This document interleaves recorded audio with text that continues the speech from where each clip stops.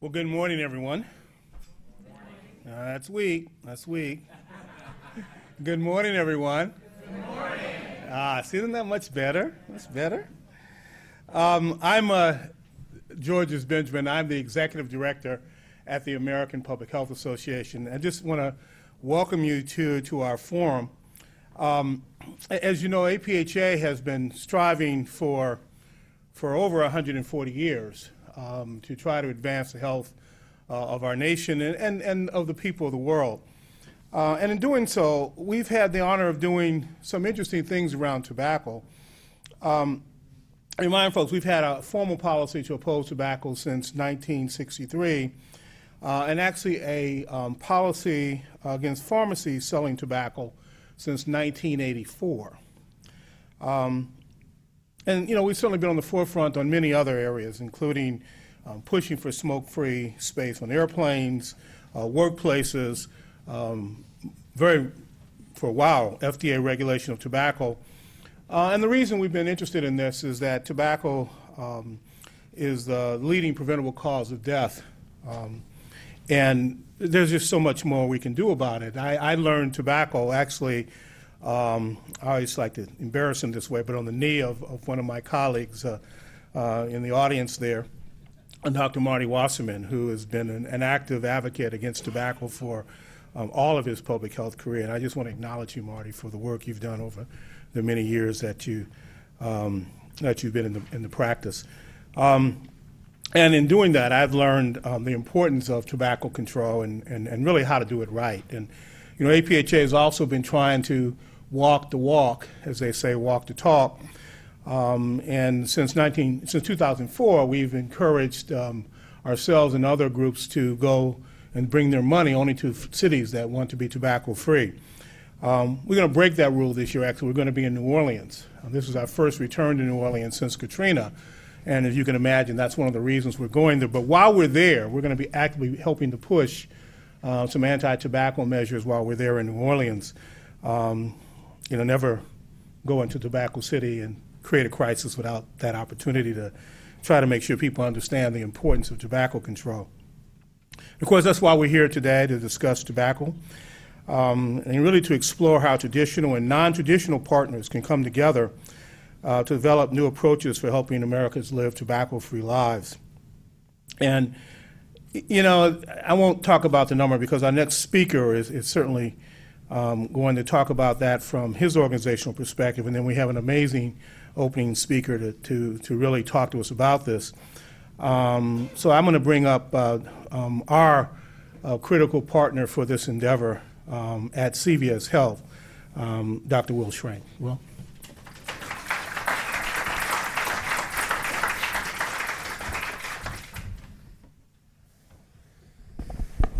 Go CVS. Thank you. Well, thank you. Thank you, Dr. Benjamin. We're really excited to have the opportunity to be here today and to welcome you all and to engage in a conversation about the role of public health interests and the private sector collaborating, working together to help make sure that all Americans are tobacco-free. It's been an exciting time at CVS Health.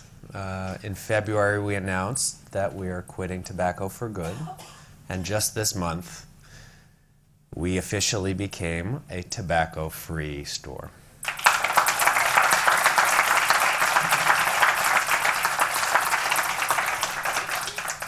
Thank you. And as we considered making this decision, we reached out to public health experts. We reached out to folks that have been spending years or generations to think about what the opportunities are, what the options are, and we're very, very grateful for your support, your feedback, your participation. It's meant a great deal to us, and it's helped to create a real chorus around, a rising chorus around the importance of stores that or outlets that sell health, that provide health services, and their role, or the apparent lack of a role, in selling cigarettes. it'll come as no surprise to the folks in this audience today that smoking continues to be the greatest source of preventable illness and death in this country, and that approximately 480,000 deaths each year are attributable to tobacco use just in this country. We spend billions and billions and billions of dollars treating these patients. There has been an extraordinary amount of work over the last several decades that's been done to really reduce the number of smokers. But as we sit here today, eliminating the use of tobacco remains our central public health concern, and much, much, much more work remains to be done. We recently shared results of a study. We looked at the effect of eliminating tobacco sales in 2 cities where there were bans on the sale of tobacco products in all retail pharmacies, all outlets, all retailers that have pharmacies. So in both San Francisco and Boston, just in the last several years, bans were enacted that on a specific date, there would be no further sale of cigarettes, of tobacco products in any outlet that had a retail pharmacy. We conducted a study where we looked at the proportion of people who smoked in those geographic regions before and after the bans.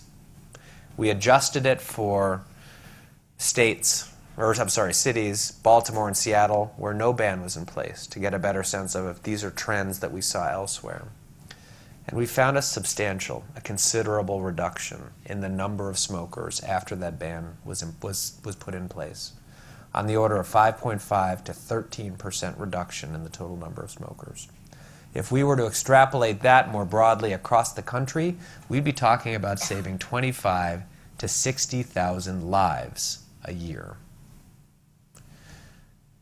It's this inconsistency, the inconsistency of selling tobacco products, the single most harmful product that's out there in the world today, in settings where we provide health care, that seemed to be such a clear inconsistency to our mission. And that was what drove our decision to stop selling. We believe on this that we're on the right side of history. Last night, as I was on a flight, I sat down and I looked to the fella to my right, and I had no fear that he was going to light up a cigarette. And it really speaks to how quickly these things can change.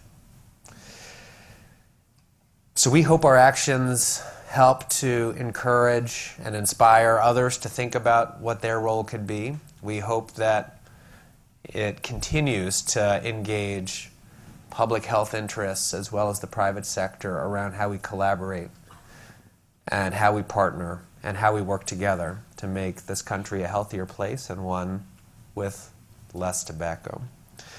I would like to thank Dr. Lushniak for joining us today. We're honored and we're grateful.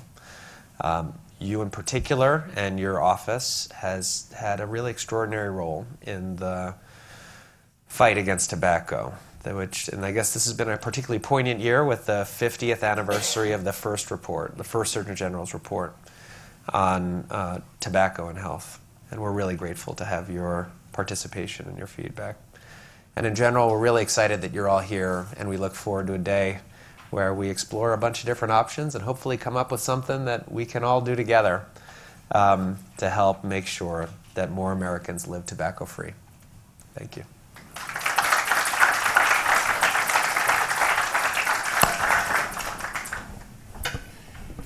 Thank you, Will, and thank you very much to our partners at CVS.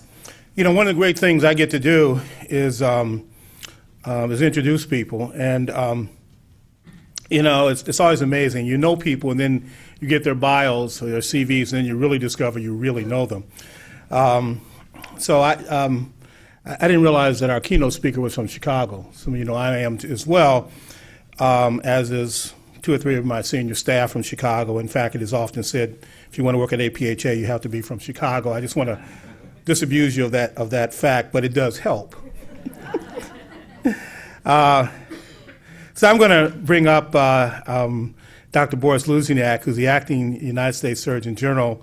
As you know, the Surgeon General's role is to articulate the best available science to the public, promote health and wellness, chairs the Prevention Council. One of the more important roles, of course, is to oversee the 6,800 uniformed officers of the United States Public Health Service Commission Corps. And if we just want to just think about it for a moment, we are in the process of a terrible epidemic in Africa.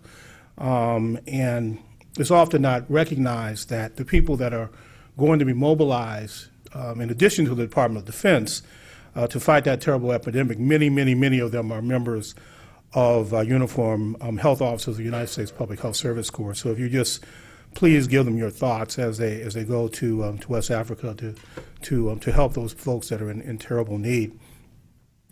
Also found out that our Surgeon General, of course, in addition to being previously the Deputy Surgeon General, has served with distinction in the Indian Health Service, the CDC, the FDA.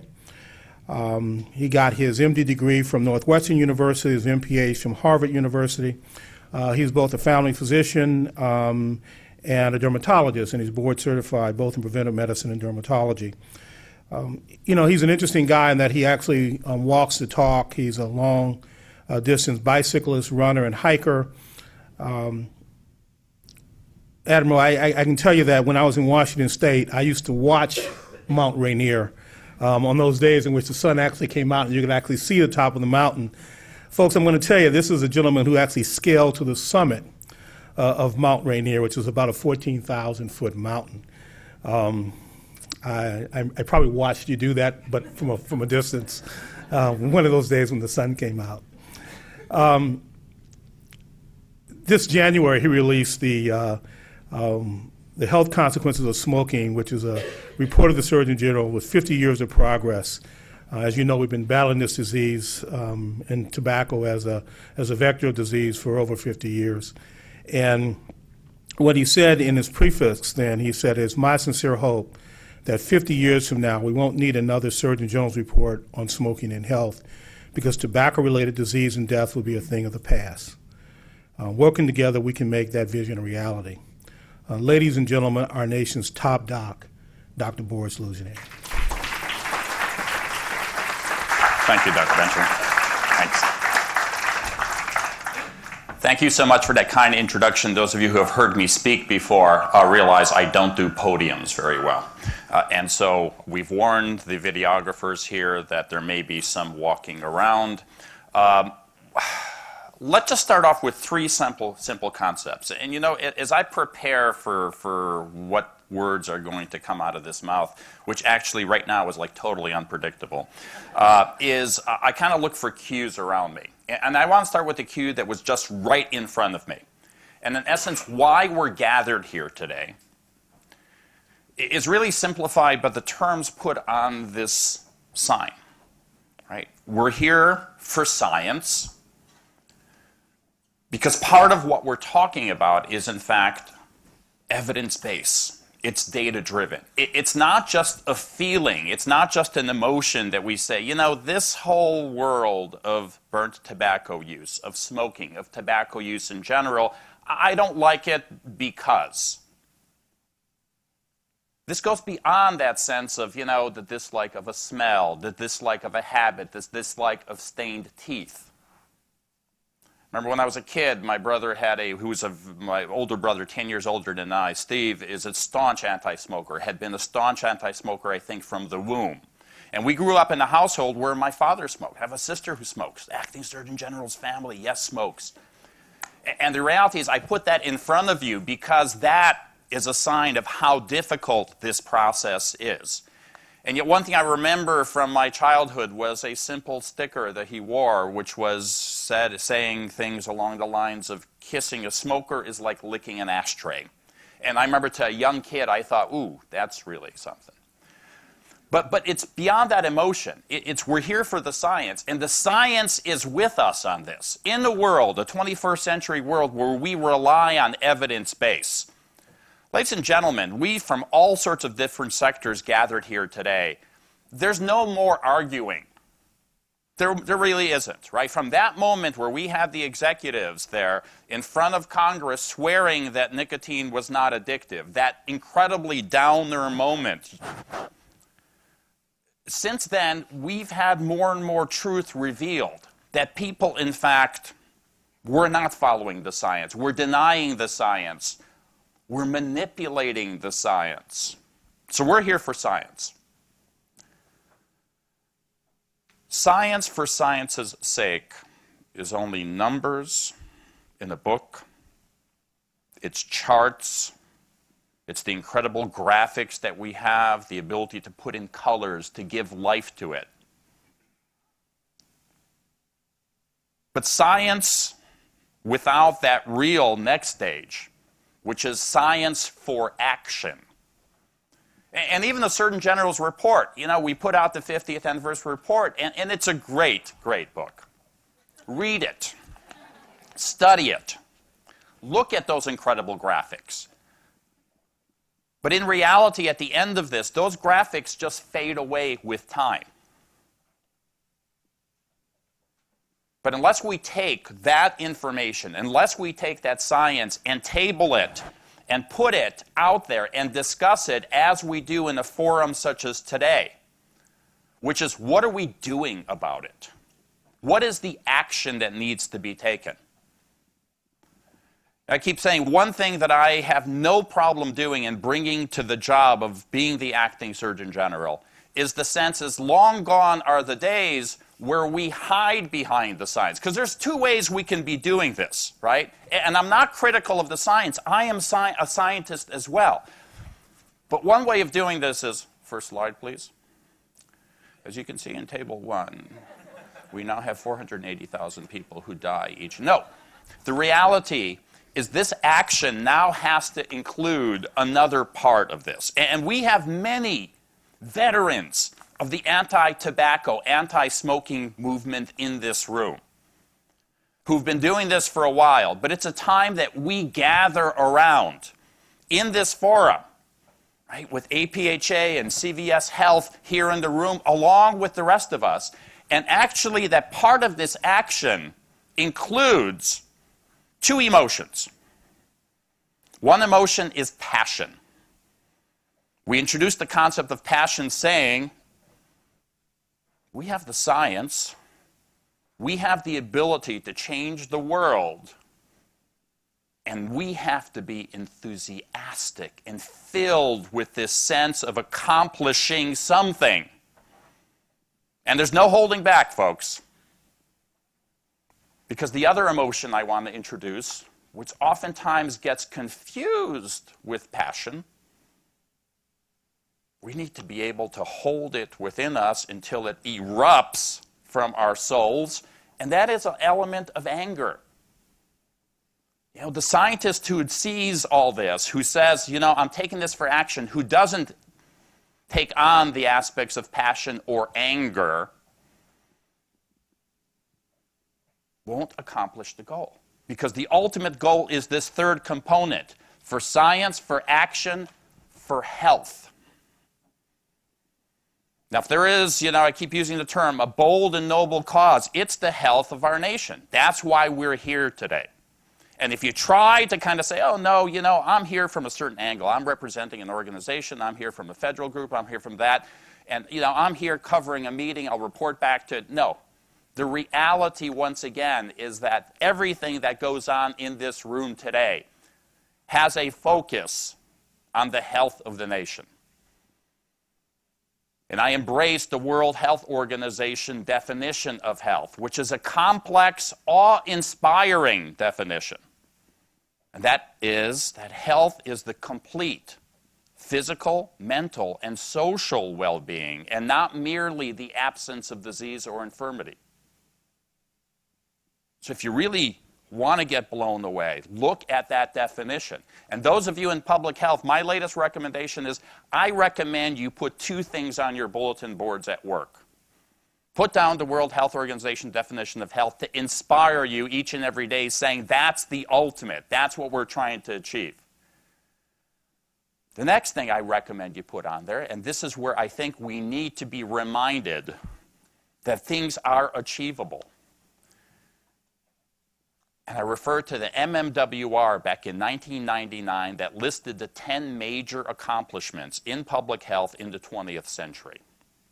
Because in that list of 10 is a reminder that although on a daily basis, we in public health, we in government, we in the private sector who are dealing with health issues may feel as if, oh, the odds are against us. No, that list of 10 proves the sense that things are accomplishable. And one of those 10 is recognition of tobacco as a health hazard. That's one of the top 10. Because certainly in the year 1900, we lived in a different world. In the year 1950, we lived in a different world. But by 1964, we began a new era, one that we commemorate this year in this 50th anniversary year. It's a commemoration that allows us to look back in time to January 1964, when a report is released that has a very simple conclusion. And I keep telling people, I love the subtlety of these words, because it's so government-ease to some extent. You know, did they want to rock the boat? Well, they didn't realize how much the boat was going to be rocked by this simple term. And the simple sentence was, cigarette smoking is a health hazard of sufficient importance in the United States. Now, get ready, man, sit down. To warrant appropriate remedial action. That's the conclusion. And I'm not making fun of that statement. In fact, I am awed by that statement. Because in the subtlety of those words, appropriate remedial action began a 50-year process which has changed the world. Has presented a different look at our social norms. Has taken something that was so prevalent and so thought of as being just a part of society to now, 50 years later, a short 50 years, realizing that we are on the winning team in this room. We are on the winning team, and let's be proud of that. Is the game over? Is the battle won? No, it is not. We don't accept the successes we've had because we know in the midst of this, we still have a lot of work to do. 2 recent events in my life, and I sort of want to put into perspective because I want to tell you how this issue is still out there. Last week, we were in New Mexico. The Surgeon General travels a lot. I hate traveling. You know, getting on another airplane, being away from home. It's, you know, I had an era when I was with CDC, always on the road. I was young, I was alive. This was great. I still feel young and alive, but, you know, but the reality is I realize the job now comes with that obligation. And each and every time, once I get on the road, Lieutenant Annetta, my new assistant, knows, is, you know, I tell her, you know, I just want to go home, get me home, just get me home. I don't want to do this. And then I get in front of the crowd and I realize I have a job to do as the Surgeon General of the United States. And one of those jobs last week in New Mexico was going to an elementary school.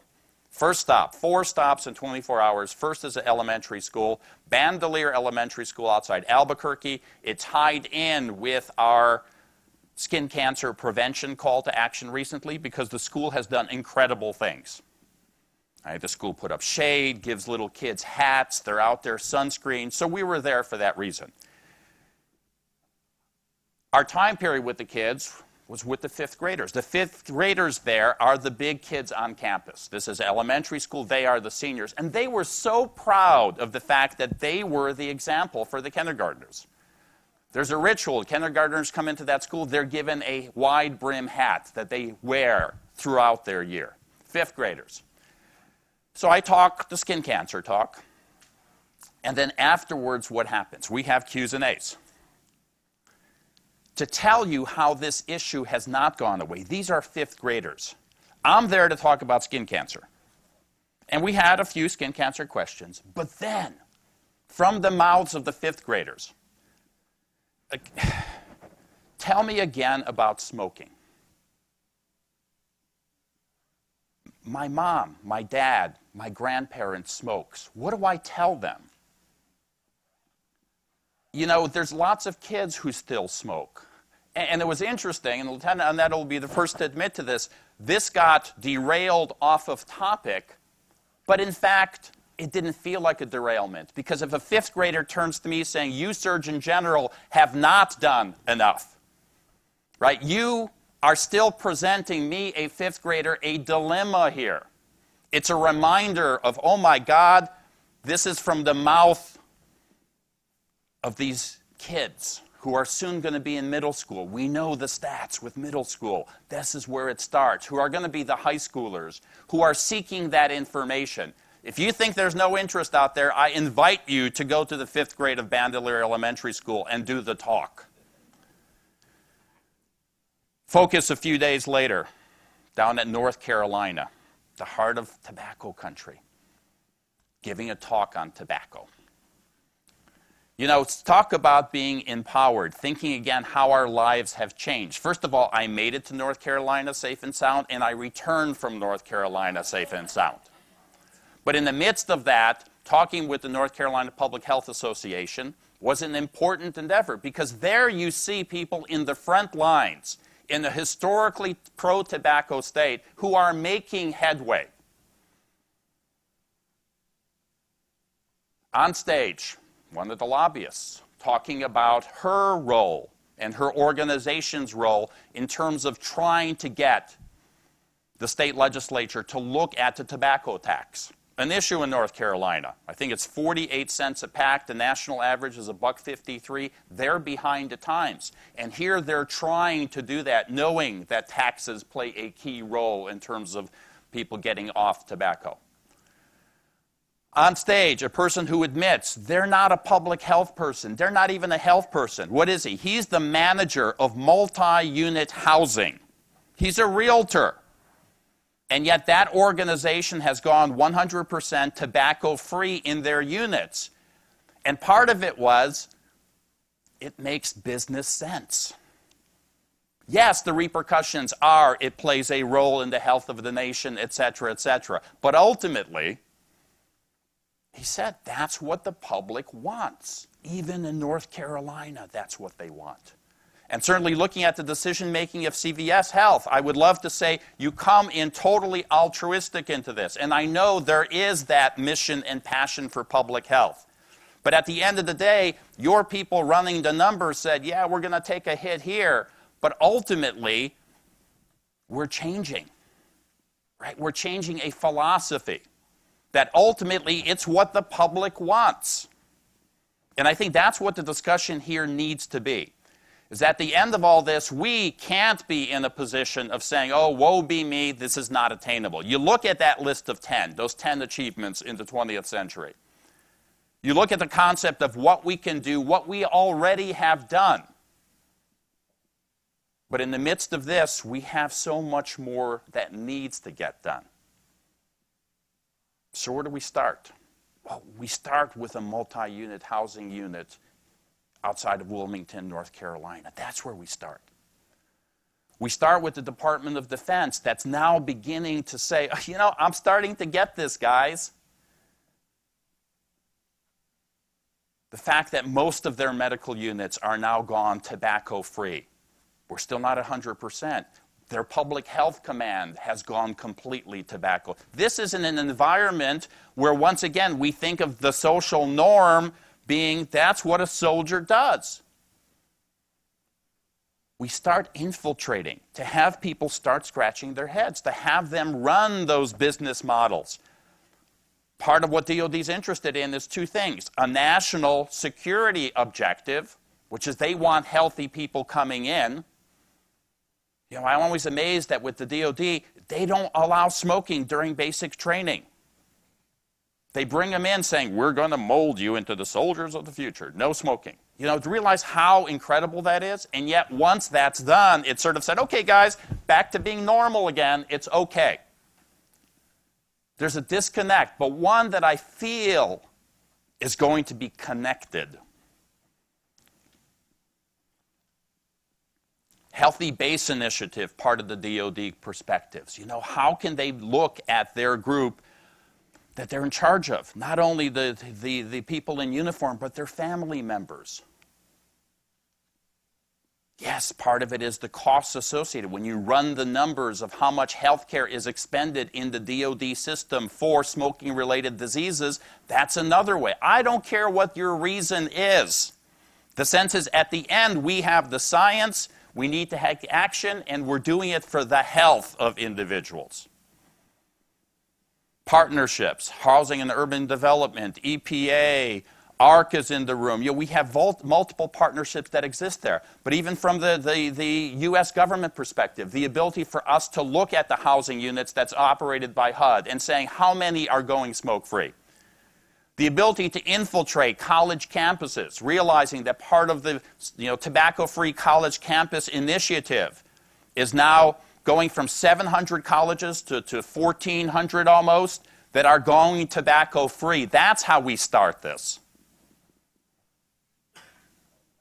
You look at a small service. Thank you for the kind regards to the U.S. Public Health Service Commission Corps, this year celebrating its 125th anniversary of being a uniform service in these United States. And you're right, part of my team is sitting at Hubert Humphrey right now, putting together the teams that will soon go out to Liberia to assist in that incredible public health crisis. But in the midst of that, this is also a service that proudly, on January 1st, shortly before the commemoration of the 50th anniversary, and shortly before the release of the 50th anniversary report, under the signature of then Surgeon General Regina Benjamin, who had signed this policy a year earlier to go into effect on January 1st, implemented humbly by me, is the fact that we became the first service of all the services to go tobacco-free, e-cigarette-free, while in uniform. And you would think that the Public Health Service Commission Corps would have done this years ago. We didn't. We saved it until the 50th anniversary year so that we can say, right. So, you know, it's one of those things where now we turn, you know, what a great place to be in this building where we see pictures of officers around us, right? The Reserve Officers Association, incredible historic building, incredible activism. We're now inspiring the other services, which is, you want to talk about health? You want to talk about example? You want to talk about patriotism? Let's tie all this together. I submit to you that we can wave many different flags under the aspect of tobacco-free America. And one of those flags is the patriotic flag. I strongly believe that we need to treat health as a national natural resource. And preventable diseases in particular need to be targeted. That if it's preventable, then we blew it. And even one person getting lung cancer from tobacco, one person developing diabetes because of tobacco, one getting colorectal cancer, any of those maladies that we now know strike every single organ system of the body, that's how bad it is. From one cancer in 64 to 13 cancers now, but that add in other things. If we can prevent one individual from getting those diseases, that is a positive for the economy of the nation. That is a positive for the morale of the nation. That is a positive for the productivity of the nation. That is a positive for the happiness of the nation. So let's start talking about a national natural resource. And let's blend in whatever flag you want to wave. You want to wave the Public Health Association flag and continue your excellent work? Do so in this incredible badge. You want to wear the CVS Health lapel pin? You're part of the team. You want to wave the American flag and saying this is good for our nation? Join us. Because for too long, I think we've disregarded health as a key component to our nation. For too long, we've treated it as a secondary phenomenon, as an individual decision point. You want to be healthy or not? No, go back to the WHO definition. That's health. And these things are attainable. Are we ever going to get rid of all sickness and disease and injuries? No. We're never going to get there. But can we make a dent in terms of the preventables? Yes. And certainly when it comes to tobacco use, as already stated, the number one, I mean, this is it. This is the number one. 480,000 people a year die prematurely from cigarette smoke, from tobacco-related diseases. We done good enough? Yeah, let's just stop. 18% of our population smokes. It's down from 43%. You know, the numbers look good. Surgeon General, just, go, just do whatever you need to do. That's 5.6 million kids currently alive who die prematurely. The inroads are being made. If we can show up in North Carolina, inspire the public health workers there, and we inspire them not, I would love to say when I go out there to inspire them with a checkbook. Here's more funding for your tobacco cessation program. Here's more. No, the reality is we are in hard economic times. The inspiration now has to be one of saying we're 50 years into this. It remains a bold and noble cause. And we can do this. We can make a difference. And as already stated, 50 years from now, we have a Surgeon General's report that has this great cover. The Surgeon General at the time will come out and make speeches, and it'll all be a historical vignette of how bizarre our culture was that we allowed for this. Certainly the 75th anniversary report, my expectation is we have zeros in there, that we have certain groups that are already saying we've gone tobacco-free. It's okay, right? It's doable. So at the end of all this, what are we trying to do today? We're going to have discussions. We're going to have panels. But at the end of today, we go out and we start with what we started, remembering the fifth graders at Bandelier Elementary School and their inquisitiveness, their concern. We remember that we're talking about science, but that's not enough, because that science needs to be put into an action phase to do something about it. And ultimately, that attainable goal of the health of our nation. Let's have a great day doing that. But let's walk away invigorated. Let's walk away reset on our path, on our mission. And let's walk away being friends, realizing that although we have multiple interests and groups we represent in this room, but the common bond of ours is in fact what we, the Commission Corps, have taken on years ago as our motto, but it's not just exclusive to us. Because, ladies and gentlemen, what we're doing in this room is we're following that mission, and that mission is to protect, promote, and advance the health and safety of our nation. That's how big today is. Thank you so much for your attention.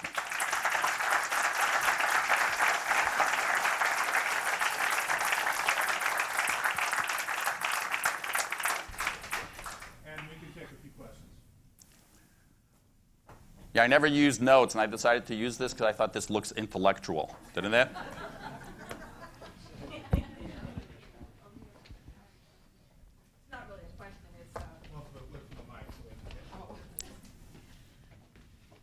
So my name is Renata Henry, and I work for a SAMHSA-funded Addiction Technology Transfer Center here. And given the World Health Organization definition of health, mental is in there.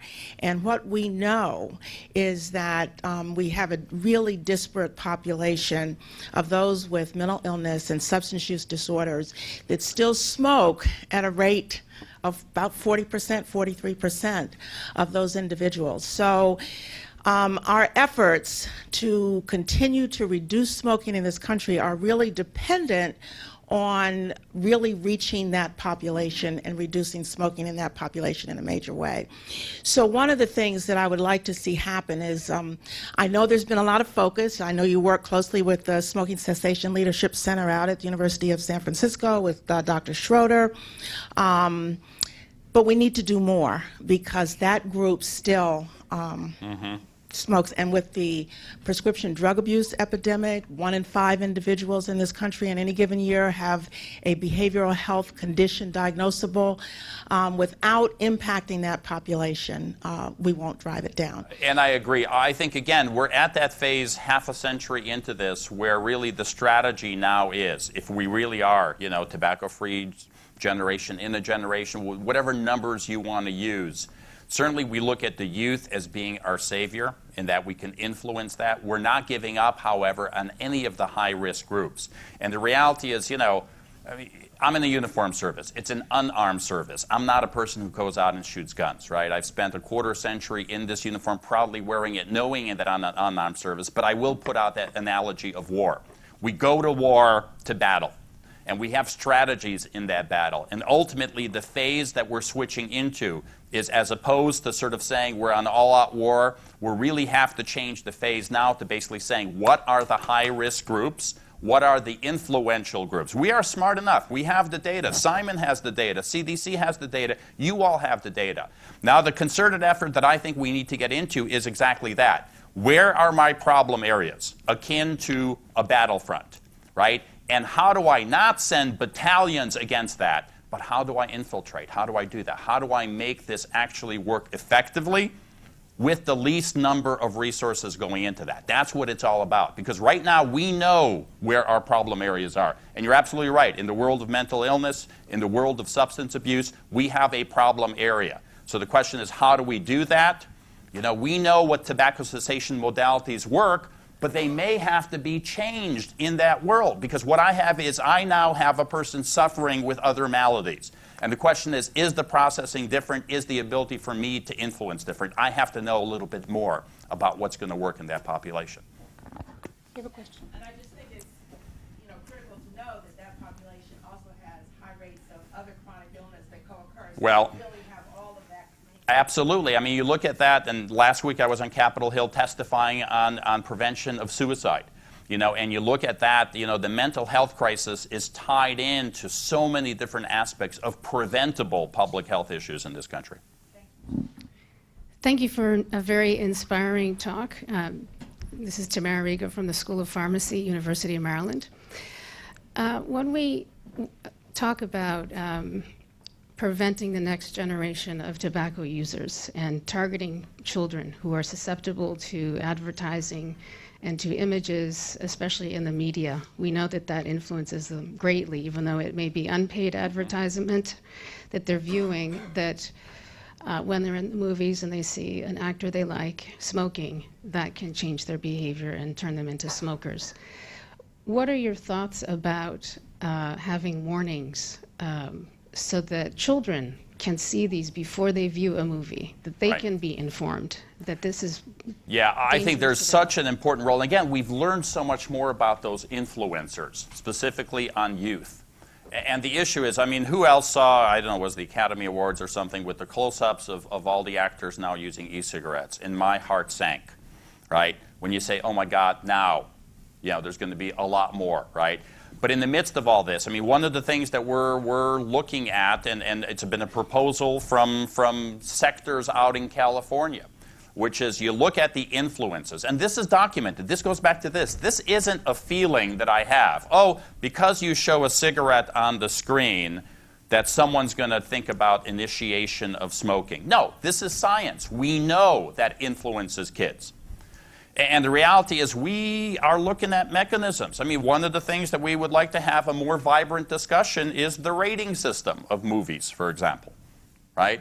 Right now, if you show illicit drug use in a movie, somebody mainlining, somebody doing that, somebody smoking marijuana, it automatically becomes an R rating.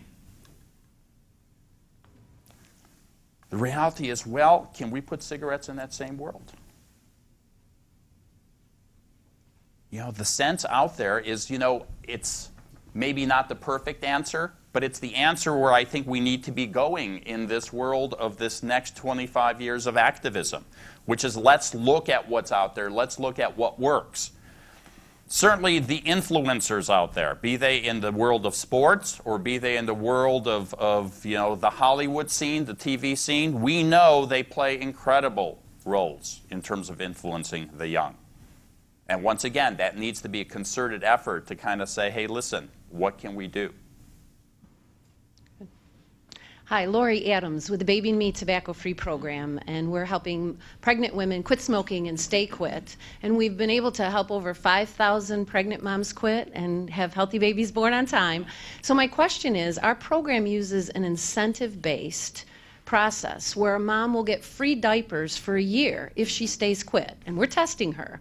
And that's not a traditional partnership that we've always often seen our public health entity go. We often see that they're not incentivizing as much, whereas we can see now a public-private partnership action could help more. So I'd like to hear your thoughts on an incentive-based project. Well, certainly, there's no one answer to any of this, right? I mean, and it really falls into the realm of public health, implementation of public health activities in general. There's never one answer. Right? And we simplify things. The concept of the stick and the carrot, what works? The answer is yes, both work. Because if I call the stick a regulatory approach to this, if I call a stick taxation of cigarettes approach, right, then in essence is, guess what? These things work. Certainly the new role that the Food and Drug Administration has taken on as of 2009 with the Tobacco Control Act, right? That is going to be stick-like endeavors. And yet, in the midst of all this, when we look at this, the idea incentives built in, whether it's incentives built in for general health, right? We know premiums can be lower. We know certain industries are awarding or rewarding their people who take on healthy lifestyles. That's part of the puzzle. I think this is a very innovative program that you have in an area that, once again, we know we're behind on.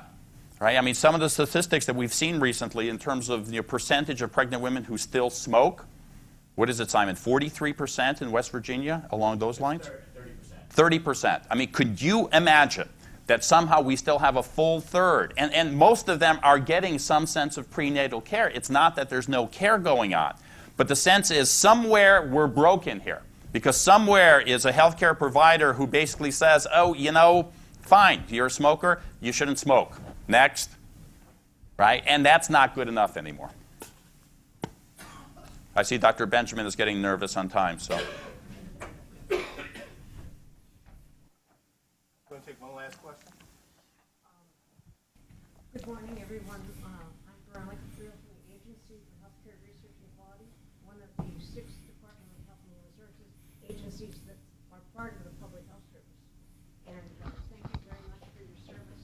And for that, all of your officers in Public Health Service pushing for it. Yeah, Mike. There's a mic there for you. Oh, thank you. I congratulate you. I'm the one who said, go CVS, because I think it's splendid that you have changed your business model to one of health promotion rather than give the customer whatever they want and they're willing to pay for. And Rebecca Trokey, my colleague from ARC, and I, as we came down from Rockville on Metro, we were talking about CVS.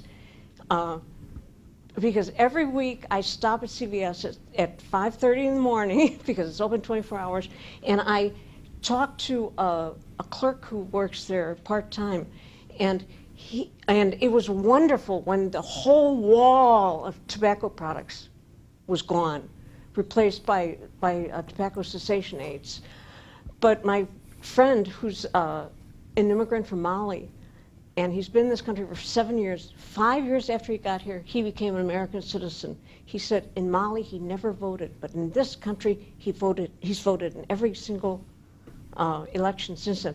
But Mr. Musa told me that he's not going to. His hours are being cut back because CVS revenues are down because of no tobacco sales.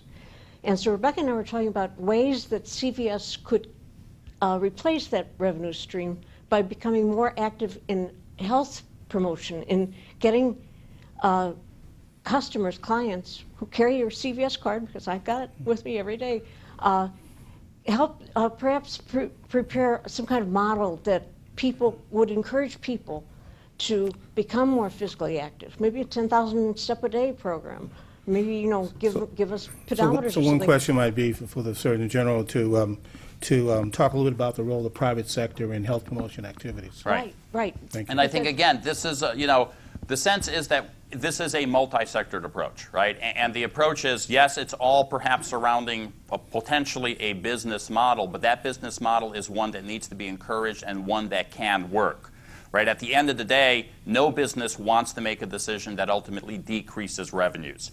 Every decision has to have a bottom dollar that says it's either going to decrease it and we're going to regain it, or we're going to have some sense of stability, or we're going to get the public relations aspect that allows people to come in, right? I mean, let's be honest, right? It's not strictly a medical health-only decision.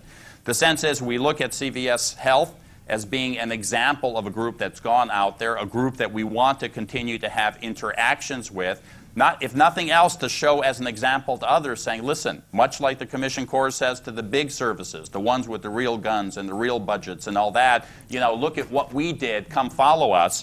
The sense is, I want the CVS Health out there saying, hey, this is doable, folks.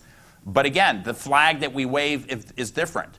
But at the end of the day, let's bring in that patriotic flair. At the end of the day, the common bond is he may have the CVS flag and I may have the Public Health Service flag or the Surgeon General's flag. But above it all, let's get patriotic here, folks. We're waving an American flag, and health has a major impact on the future of our nation, right? That's the reality. Ladies and gentlemen, our nation's top doc, Dr. Boris Lushniak. Great. Thank you so much, Thank you. Dr. Benjamin.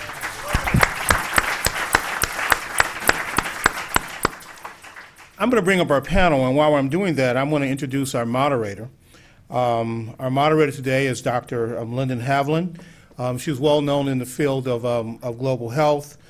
She holds both some master's and doctoral degrees in public health, and also has completed advanced management and leadership training at the Harvard Business School. She has over 25 years of experience in both domestic and international public health, and has led numerous public health campaigns, initiatives, and organizations. She's been an advisor of global leaders, presidents, and agency heads on a whole range of activities: maternal child health, access to vaccines, HIV/AIDS, tobacco control and health promotion and disease prevention. She's also been a former member of the executive board of the American Public Health Association, and just an absolute friend of public health. With that, I'll turn it over to Dr. Haviland, who will introduce our panel, and there you go. Great. Thank you. Thank you, George. It's an honor to be here, and it's an honor to join with such a distinguished panel in talking about how together we can create the healthiest nation ever. The people that I'm about to introduce to you all have an essential role to play. And I think one of the questions that the Surgeon General left us with, which was, he asked us to think, if we need inspiration, to look at what were the top 10 accomplishments of public health in the last century. And so I guess the question I would lay in front of each of our panelists today is, how can we make the eradication of tobacco use in America the #1 accomplishment in the first part of this new century? So that would be one key question. I also think it was lovely to have the Surgeon General remind us of the essential role that APHA plays in pulling together advocates, business, foundations, and being at the center of cross-sectoral work in public health, in promoting the health of the nation. So with that, I will introduce our panelists and then tell you a little bit about how we're going to do this. Each of our panelists will speak briefly. We're getting people who are watching us on a live webcast, and they are tweeting, and I would encourage anyone who's on social media to please tweet hashtag APHA tobacco. You can also hashtag APHA tobacco your questions, and we'll get those questions from Susan Poland, our director in the back. So first, I guess to my right, is Sherry Davidson. And I like to say that everyone comes to tobacco with a story. And Sherry's story is a deep story of family health and tobacco. She has an essential role as she's the vice president of the National Business Group on Health. So a question for Sherry would be, how do businesses think about tobacco, both amongst the people who they work with and the people that they sell to? She works, her job is devoted exclusively to representing large employers on national health policy issues. So I think Sherry will have a very interesting perspective. Next to Sherry is Tom Menahan. Now, he has the joy of working all the way down at the other end of the mall, working for the American Pharmacists Association. And one of the questions we have always in tobacco control asked ourselves, that CVS has thankfully answered for us, which is, why on earth do pharmacists work in a place where they sell tobacco? And so thank you, CVS, for helping us solve the question, which is, there is no place for pharmacists to be selling tobacco. So it'll be very exciting to hear about the role of what's the pharmacist's role in this next century of tobacco control. And then finally, the far end of the panel, a man who needs no introduction in tobacco control, is my friend and colleague, Matt Myers. Matt has been involved with tobacco control, I think, since the earth cooled. That's a good thing. There is no bit of tobacco control that he hasn't had his hands on, his passion behind, and his strategic thinking. And so I will say a very warm welcome to my friend and colleague, Matt Myers. And then at the end, we want to have all of you join us in this conversation. So with that, I think I'm going to just ask Matt to kick us off. Well, thanks very much, and it's a real pleasure to be here. You know, Dr. Lushniak really did hit the core facts. As much progress as we have made, and tobacco is probably this nation's greatest public health victory. Unless we do more, 5.6 million children alive today will die from tobacco. 3,000 kids today will light up for the first time. 700 kids today will become confirmed addicted smokers. The good news is there is no issue where we have demonstrated scientifically that we know how to make the fundamental change that's necessary. The bad news is that we haven't demonstrated the political will, the ability to bring together all sectors of our society to finish the job. Dr. Lushniak said that his goal is to come together 50 years from now and talk about tobacco as history. Well, we can't wait 50 years. We can't wait 15 years. When we have a solution and know how to do it and don't do it, then we have to look at ourselves and ask the core question, why? You know, the bad news is as well that the disparities today are huge. Who smokes is largely a function of socioeconomic class and education. It's at high-risk populations, as we heard, both the mentally ill, LGBT community, Native Americans. It's geographic. Where you live today will have a direct relationship on your risk of dying of lung cancer, heart disease, diabetes, unnecessarily. And it's not just which state you live in today. You know, as recent data has shown, Virginia, for example, Fairfax County, has among the lowest smoking rates and the highest life expectancy in the United States. But go down just the road to Petersburg, Virginia, and you have both among the highest smoking rates and the lowest life expectancy. What it says is that we have tools, but we haven't applied them. And we have to ask ourselves, how are we going to do that? So for me, it's a pretty critical question. If we know that raising taxes is the quickest, most effective way to reduce tobacco use, we know that it generates needed revenue for government programs.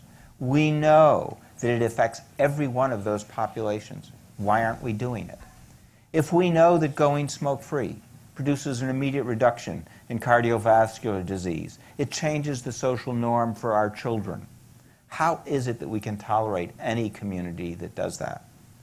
If we know from the report that Dr. Lushniak released this year that 50 years after the first report of the Surgeon General, cigarettes today are not only not safer, but they more than double your risk of lung cancer? How would we allow any industry in the world, once it learns that its product is a killer, to double its killing rate? And yet today, for the first time, the FDA has the power and authority to ensure that tobacco companies can't make their products more addictive, can't make them more toxic, and can't make them more appealing. And if we as citizens don't demand that the FDA use that authority, then there is something wrong. It's our mistake, not their mistake. And lastly, we have failed to properly and enthusiastically embrace the private sector. The key to what CVS has done is it has shown that corporate leadership can change the public dialogue. The impact of CVS's courageous decision is not just that CVS will go smoke-free, but that we are asking fundamental questions about what the private sector can do that we have simply not asked. And I think there's a critical question that all of us as citizens have to answer. And I think CVS has helped us define it. We need to define what a responsible retailer is in our society. And I put to you that it's all of our responsibility to say a responsible retailer in our society doesn't sell tobacco products, whether they're a pharmacy, a convenience store, a gas station, or a box store. And what will change that public dialogue? It's how we act with our feet and our dollar and our organization. And I think we have as a society to say, if we really believe that the definition of a responsible retailer is a retailer that doesn't sell tobacco, that puts the health of its community before its short-term profits, then we need to make sure that every retailer gets that message. And we need to do it with more than rhetoric. We need to do it with how we as individuals, how we as organizations interact with the private sector. We need to reward those who do the right thing, so that doing the right thing is good business as well as good policy. That's the way our society works. So when you ask, what are our priorities? Among those needs to be to ensure that the private sector that steps forward is embraced not only with our rhetoric, but with our actions and our day-to-day actions. And I think that's incredibly important in what we need to do. So we need to embrace the private sector in a way we haven't. We need to ensure that it's not just CVS that is sending a message to the entire nation that says, if you care about your kids, you can't sell tobacco products. But even more than that, and I congratulate CVS for doing this as well, is it's one thing to make a business decision. It's another thing to recognize that every private sector business in this country operates in a community. And you won't have healthy workers. You won't have productive workers if you don't become engaged in the public policy actions in your community to engage in that. And we have seen that with CVS. They have shown real leadership in that respect as well, to speak out in favor of the public policies that will ensure it's not just that their customers, but every child in the communities in which they work are protected, that they go to schools that promote proper education, that they live in communities where kids are not exposed to secondhand smoke from cigarettes or e-cigarettes in any form of those whatsoever. And we need as a community to embrace those organizations that step out and do that. I don't think it is an overstatement to say that with the reduction in smoking rates we have seen in just the last 15 years, smoking rates among teenagers have gone from over 36% to under 16%. That it is wrong to say that if we finish this decade and still have smoking rates among our kids in double digits, we have failed, they haven't failed. And that we will only succeed with the kind of public-private partnership that CVS has demonstrated we're capable of doing if we embrace business and ensure that business understands that it's in their economic interest as well as their good-hearted interest, that we can get to that goal. Now, the last thing is, I want to say is, Dr. Lushniak spoke about passion and anger. I would say we need to add two things to that, and that's discipline and focus. We need to use the proven, scientifically demonstrated strategies and ensure they are applied with the force that the science demonstrates they justify in this case. We can't look back and say, we knew how to solve this problem, but we simply didn't get off our seats and demand the proper action. There is an energy for this, and it's in every single state. It doesn't matter whether it's a conservative state or a liberal state, a northern state or a southern state. The public supports tobacco control, and political figures will take the actions necessary when we in our communities unite with the private sector and adopt those policies. You know, there's a CVS store right near the high school near my home. And in the morning you see the kids pour in there, and in the afternoon you see the kids pour in there. 3 months ago, what they saw was a background of cigarettes every single day when they walked in there. And we know that much of cigarette sales among youth is spontaneous buying, reinforced by the view that everybody in society does because they see cigarettes everywhere. When CVS removed the cigarettes from its store, it changed the daily stimuli that 1,000 kids got every single day. Suddenly cigarettes were no longer the norm in their community. Suddenly there was no longer the temptation. The adults in the community who had quit smoking were no longer tempted every time they walked in the store because the cues were exactly the opposite. So no one should make any mistake. The impact of withdrawing the visibility of cigarettes as well as the accessibility of cigarettes on our community, on our kids, and on people who are making a good faith effort to change their life is enormous. So we not only need thanks to a company like CVS, we need to ensure that every other retailer, starting with pharmacists and then moving down. You know, convenience stores, they're the heart and soul of our community. You can't be the heart and soul of our community and not care about the kids in our community. So when you sell cigarettes, you're not the heart and soul of my community, I can tell you that one. And we're not going to support you, and we're going to make sure that we do everything we can to communicate to a wide breadth as possible, mothers, fathers, grandmothers. If you care about the kids, then you will reward those retailers who care about the kids. And you will say clearly to the local convenience store, to the local 7-Eleven, to the local gas station, you can't tell us that you're part of our community unless you take actions that demonstrate you care about our community. Great, thank you. Matt.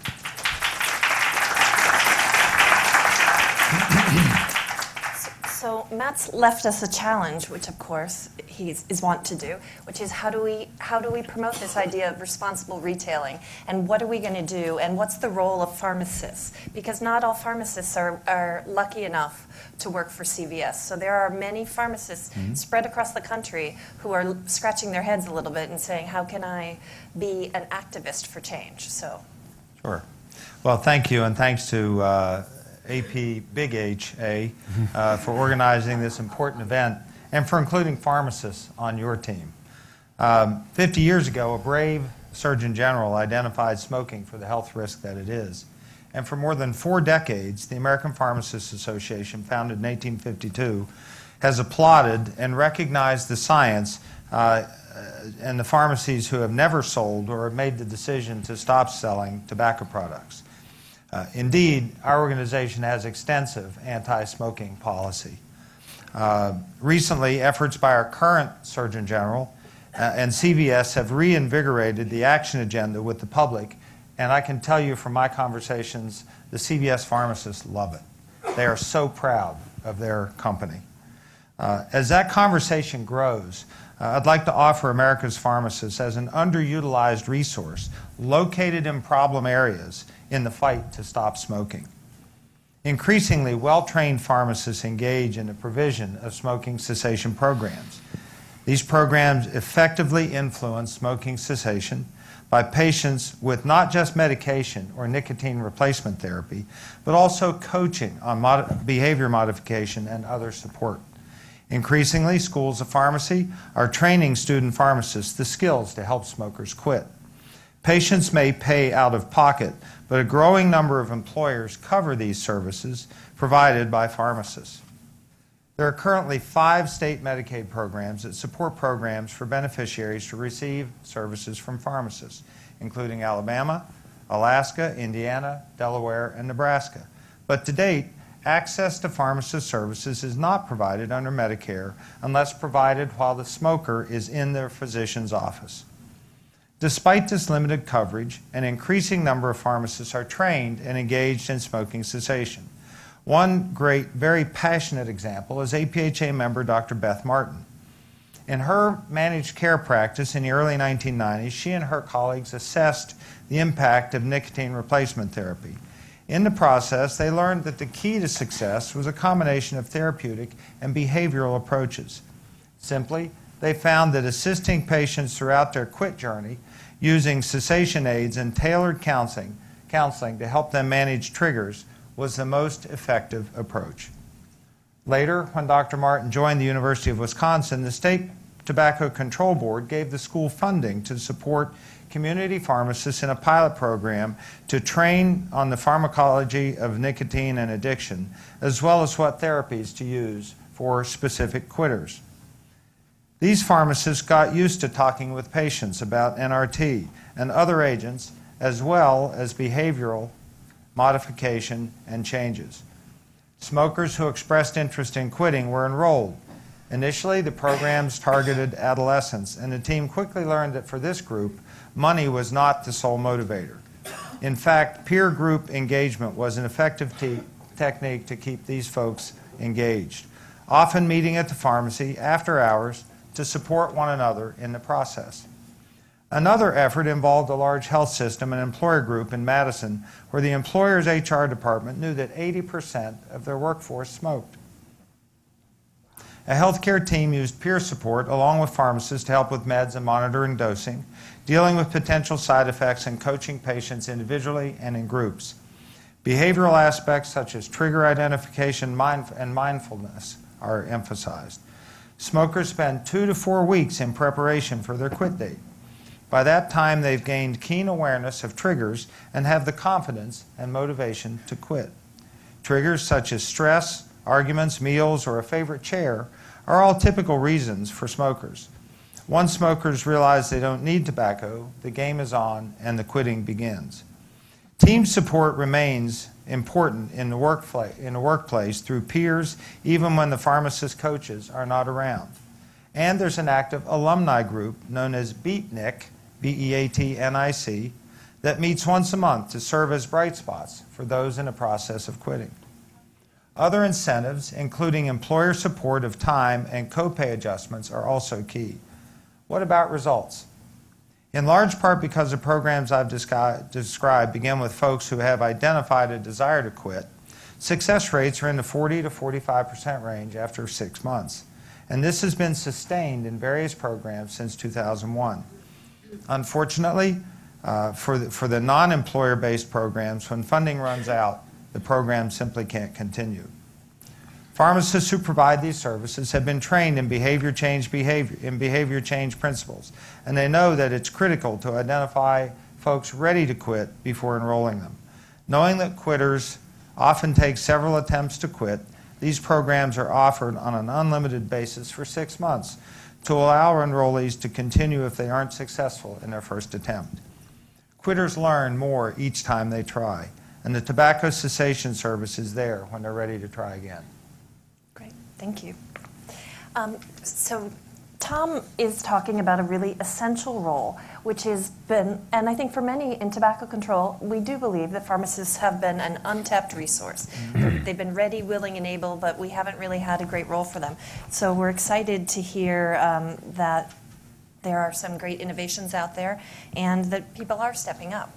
But now we turn to Sherry, and Sherry has a very interesting take on this, especially if we start with Matt's question of what is responsible retailing and how will we get there. And so, Sherry, why don't you take it away? Sure. Well, and thanks again for inviting me to come. I represent the National Business Group on Health.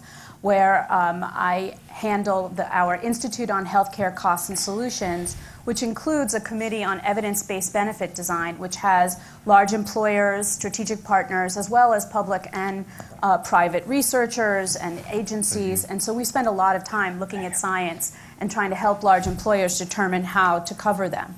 But what I wanted to talk about today is I joined the business group a year and a half ago at my dream job, having come from a large employer and been on the large employer side for most of my career, because the business group had long supported our nearly 400 large employer members, which represents 55 million employees, dependents, and retirees, on tobacco cessation. So we've supported employers in putting in programs, comprehensive programs like financial supports, cessation aids, counseling and medication, and created toolkits for our members to learn how to do that.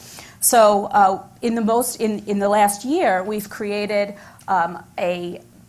Just the Facts on e-cigarettes. We've done a survey of large employers and how they're handling the e-cigarette situation. We've created a forum for discussions. Last week we had a user group that talked about what to do with smoking huts on their facilities, how to repurpose them to meditation rooms or things of that nature.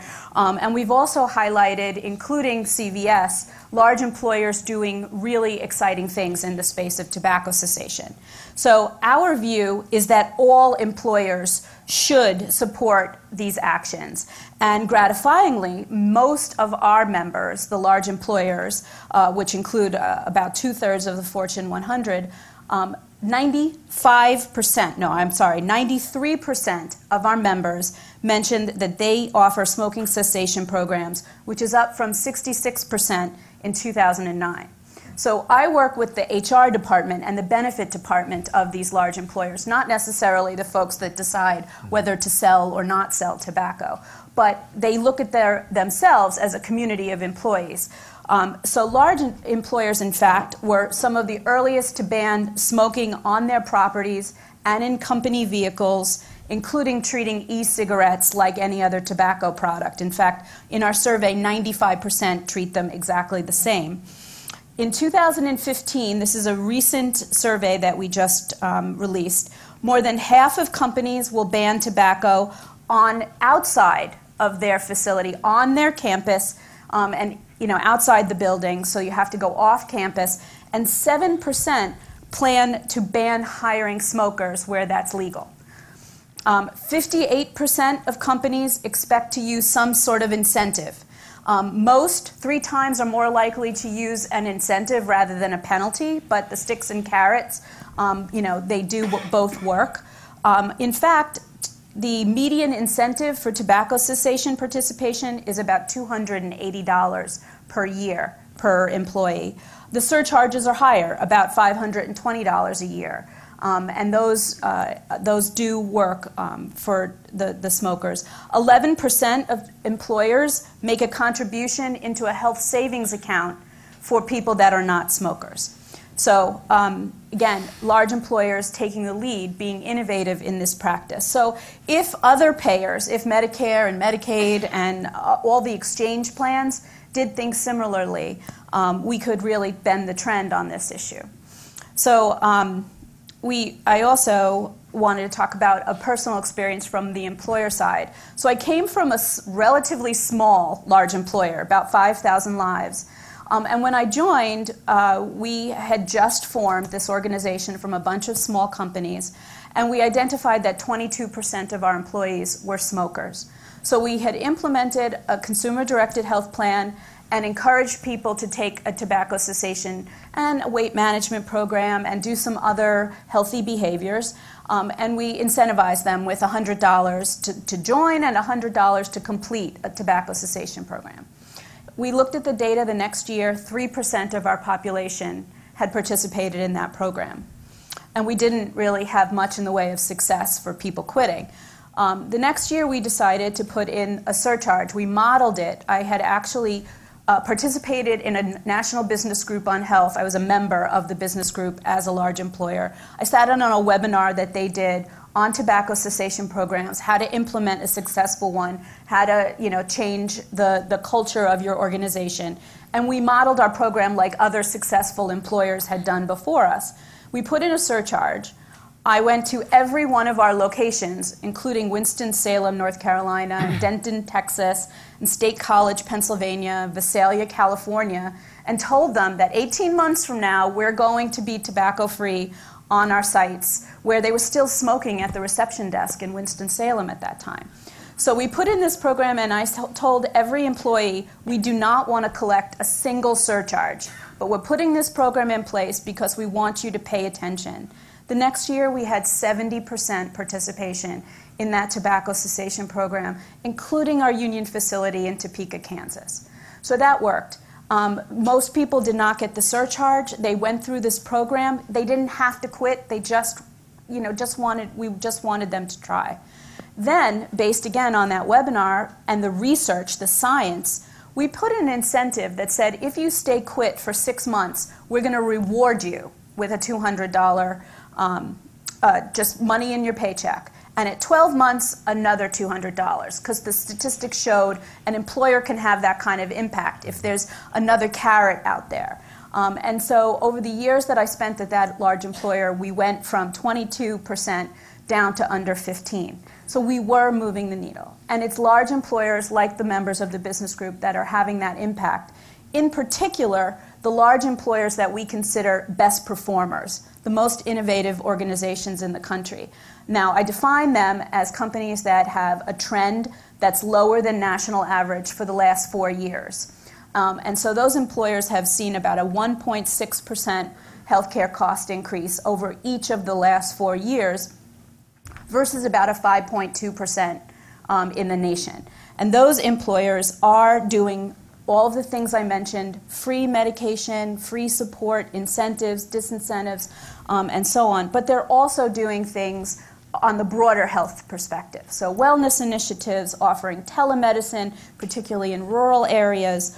They're putting in value-based payments that hold providers accountable for outcomes and better health, price and transparency tools that are helping make people better consumers. They're looking at specialty pharmacy cost management, and offering a very comprehensive wellness program with physical activity, as well as health and food, nutrition, and so on. So we hope that other employers take the lead of these best performers, and that others in the public space, the public-private, can do that as well. Thank you. I love your examples from Topeka, from Texas, from North Carolina, showing that you're going out to where the action is and actually demonstrating that you can move the needle. One of the things that you said, though, that made Matt kind of take a deep breath was some employers are talking about not hiring smokers. So from your perspective, and from the perspective of we're trying to build the healthiest nation, we're trying to incentivize and support people, knowing that smoking is an addiction and they need a wide range of support. Mm-hmm. What do you say to your colleagues when they say that? Well, it's a very small minority of employers that have taken that tact, and from what I understand, many of them are places like hospitals where, they've taken the position that we just, we are a health company like CVS, and many of them that say, we'll help you quit, we'll work with the community, we'll do the programs that are in place, we'll offer those in the local community to help improve the health of that group. Those are the stories that I've heard. So maybe one-off here and there where they're just taking that position, but mostly it's for the common good. Right. Matt, you and I both know that the numbers of youth smoking have been on a steady decline downward. Yet the emergence or the explosion of e-cigarettes is troubling at the very least. What do you think it's going to take to really deliver on a promise of young people not initiating tobacco use? It's a great question. And the reason for concern about e-cigarettes is that today we have a generation of young people who have actually never witnessed the Marlboro Cowboy, or the Virginia Slims woman, or the association of tobacco products with a host of these events, in the irresponsible marketing of e-cigarettes, separate from whether these products have any potential to be helpful, threatens to jeopardize that, because a critical factor in why we've been successful reducing tobacco use among our children is to disassociate it from all the glamour, from all of the attributes that a teenager aspires to. That has taken decades of work to do, and it's critical for us succeeding in creating a true tobacco-free generation. It's one of the reasons why the CVS action is so important, because when you poll young people, you discover that they have an inaccurate perception of how many of their peers smoke. They all think more of them smoke. That's because they're still bombarded with tobacco products and tobacco marketing when they go into so many retail outlets. The elimination of tobacco from those retail outlets is a critical component of us communicating to our young people that not only is smoking not the social norm, but that a very tiny fraction of your peers are really doing it. And there is nothing glamorous about it. There is nothing about it that makes you sexier, more independent, more virulent, better able to perform athletic and other activities. And so the concern is that as we explore what role e-cigarettes may or may not play in our society, is that the irresponsible marketing of those significantly undermines all of those efforts. We really are at a place where it is not absurd to be talking about the fact that we can create the next smoke-free generation. If we can eliminate the visibility of tobacco products from the daily existence of our young people, the stores they go into, if we can continue to have society treat tobacco as the #1 preventable health hazard that it is, that, you know, the societal change we've seen makes it very easy to conceive. But to do that, we need other stores to follow the lead of CVS for that to happen. We won't do it otherwise. We need the states and the communities that haven't gone smoke-free to take that extra step. We need to ensure that businesses take the steps that we just heard about. If a young person in high school sees that I'm not going to be able to smoke in the business, on the floor of the business, or anywhere near the business, then my smoking is going to be something that's going to make it harder for me to succeed going forward. There are all of those cues that can make it realistic for us to talk about taking the 15.7% of teenagers who smoke today and turning that into a tiny fraction, and not within our lifetime, but within the next 5 to 7 years. We need to treat it with urgency. We have all the tools to do it.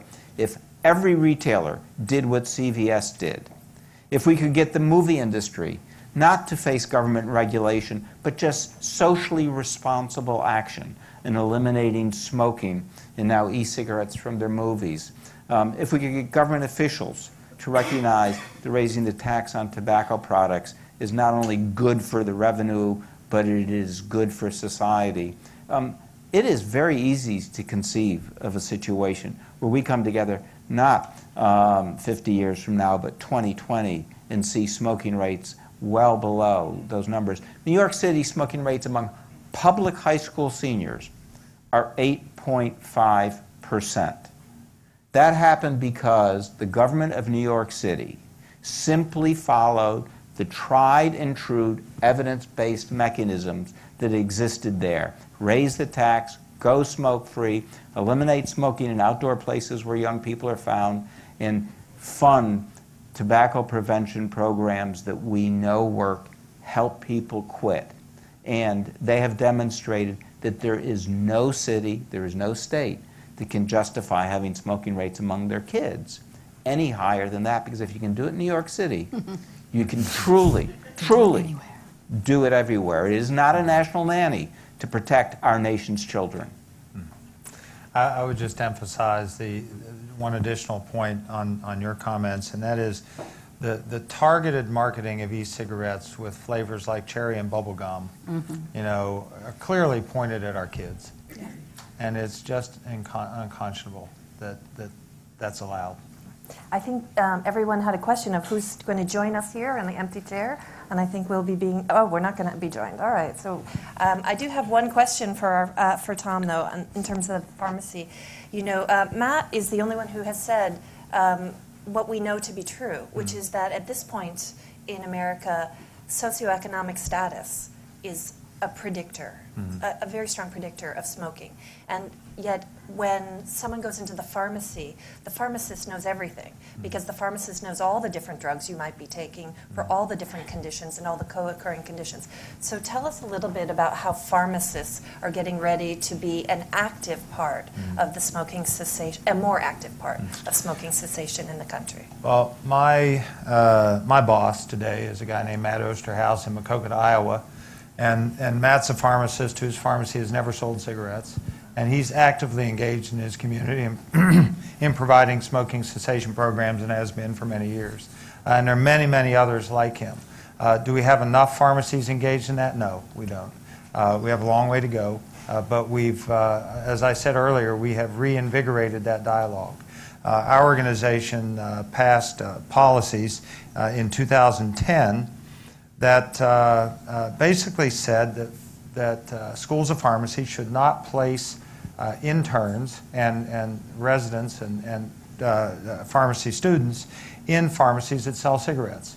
Now, that's a policy that was a bold statement, and it made it very difficult for pharmacy schools that were challenged to find sites to train their folks, you know, and so we're on a path to that, but we're not there yet. We'll get there. We'll get there. But in 2010, I remember the dialogue, because right after our annual meeting where our House of Delegates met and passed these policies, which were updates to earlier policies, I went to another meeting where I met with a lot of the senior chain execs from all the national chains. And we had this dialogue in 2010 where I was basically saying, listen, I can't tell you how to run your business.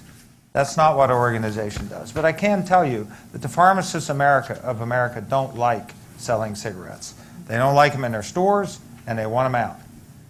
And that was a conversation that, as I said, I had with all the senior execs. And one of those guys was Larry Merlot with CVS. And so just prior to the announcement by CVS, he and I had a conversation the evening before. And he recalled that conversation. And so I think it struck a chord with me that these policies that we pass aren't just words on a page. They make a difference. These things don't happen overnight. But I'm just thrilled, as I said to Larry that night, I'm just thrilled with the stage that's been set. And, you know, Admiral Lushniak, I'm thrilled with, you know, to celebrate the 50th anniversary, to really re-stimulate this dialogue. We're on the right path.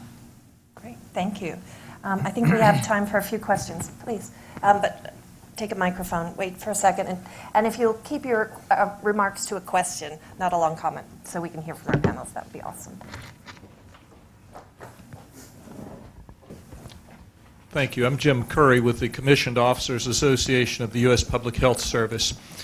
One of the things that Matt talked about and others have talked about is the deglamorization of smoking, and I think that's terrific, and it has to have had an impact on smoking rates. One entity in our own community that has not done that is the Washington Post. Over the last few years, I have seen story after story with wonderful photos of people engaging in particularly cigar smoking and hookah bars. Within the last 3 weeks, there was a story in the Washington Post magazine about a couple out on one of these blind dates, and at the end of it, it showed them lighting up their cigars, and that was the photo that was posted in the Washington Post. In the sports section recently, there was a story about the catcher for the Washington Nationals who put a plug of tobacco in his mouth to bring him good luck when he went to the plate. Now, how can we get some entity like the Washington Post, you talk about serving the community, they are doing everything but disserving the community, and I'm just wondering what it will take to get their attention on something like this. That's a dangerous question. I'm happy to roam into it. Well, I think it's because I take things back to our responsibility.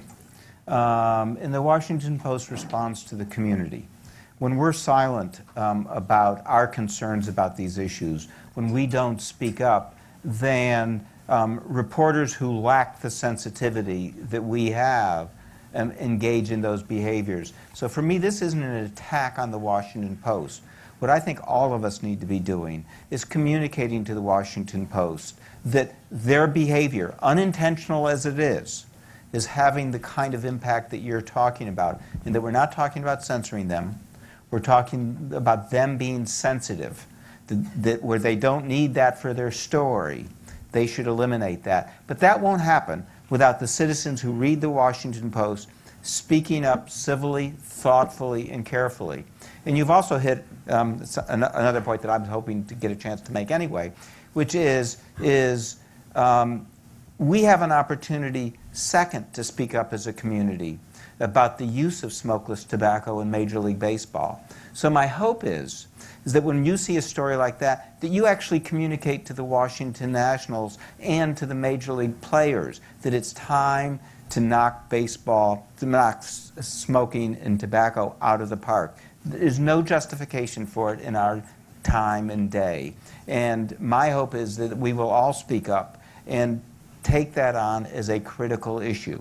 All it will take is for the Major League Players Association to agree to what the owners have already proposed, and that is to come up with a deadline for eliminating the use of smokeless tobacco. And we as a community should be supporting every baseball team and the owners in doing so. There's no reason to have Ramos doing that, let alone talking about doing that. And there are other players on the Washington Nationals who said that they're going to try to quit. Ian Desmond, Stephen Strasburg, both of that. But we need to recognize that it's hard for them too, and we need to be providing them the support. One of the things we haven't talked about today is we need to be making sure that they're aware of the cessation services that are available. CVS's new program for doing that, but new programs around the country for doing that. It's a place where our kids, while we've seen a decline in cigarette smoking among our kids, the use of smokeless among teenage boys has remained dead steady, and I hate to say is going to remain dead steady as long as they see their heroes on the playing field doing it.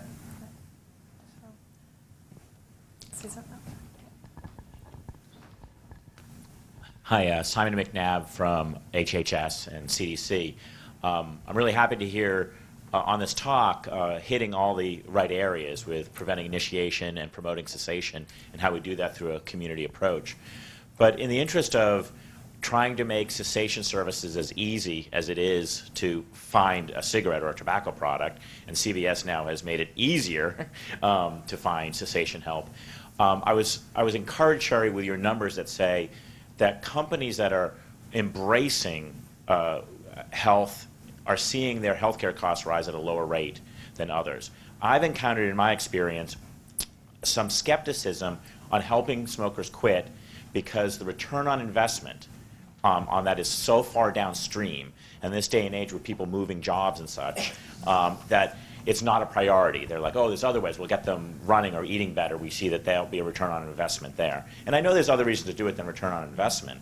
But I wanted to know is, have any of you, but I'll start with Sherry, encountered that same, skepticism that, yeah, well, we may help them quit smoking, but we won't see any benefit 5, 10, 20 years down the line. Is that something you've experienced? And if you have, how do we overcome it? Sure, that's an excellent question. So employers do vary by industry. So there are differences in what different organizations offer.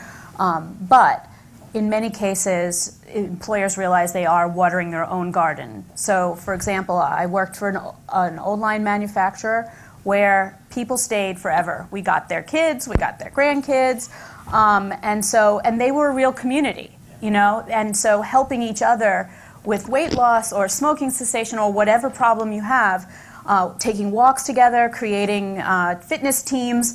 You could not believe the activity when we put in a fitness challenge where everybody's walking around with a pedometer and they're working together. So, and employers are using their data. So if an employer looks and says, this is a real problem for us, 77% of my employees are obese and 22% smoke, well, they're going to go after that first. And for example, in my employer, smokers, we looked at the data, smokers cost us twice what non-smokers did. And you also know it's immediate because when you stop smoking, you don't need to go off campus to go get a cigarette, and your breaks are much shorter. So and the employers are also embracing the families. They're going out and providing those same services and free nicotine replacement patches and on-site assistance for spouses and for children, because many of them are on our plans now, up to age 26. It does vary by industry. I mean, there are some where, the margins are so tight and they have a lot of part-time young employees. Those might not be the places where you're going to get 93%. But in general, employers know, for many reasons, promoting a healthier, more productive workforce, impacting their claims, improving absenteeism and presenteeism, even maintaining or improving just morale. Employees know we care about them. We get out there and say with a passion and with an anger that, we want you to get healthier and we're going to help you. That matters to them. They feel a better trust. And also just the competition to provide a competitive benefit practice. I mean, there are some employers that, have a richer benefit package than others. So I think it does vary.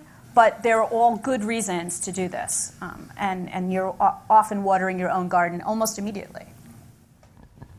Hi, Sonia Clay with the American Academy of Family Physicians.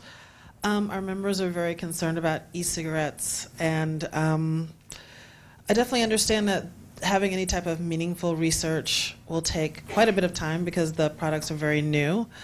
But I'm curious what's in the pipeline right now in terms of research, what's taking place in terms of research on e-cigarettes, the impact of secondhand vape, and just also whether or not e-cigarettes might be effective in any way in terms of promoting cessation.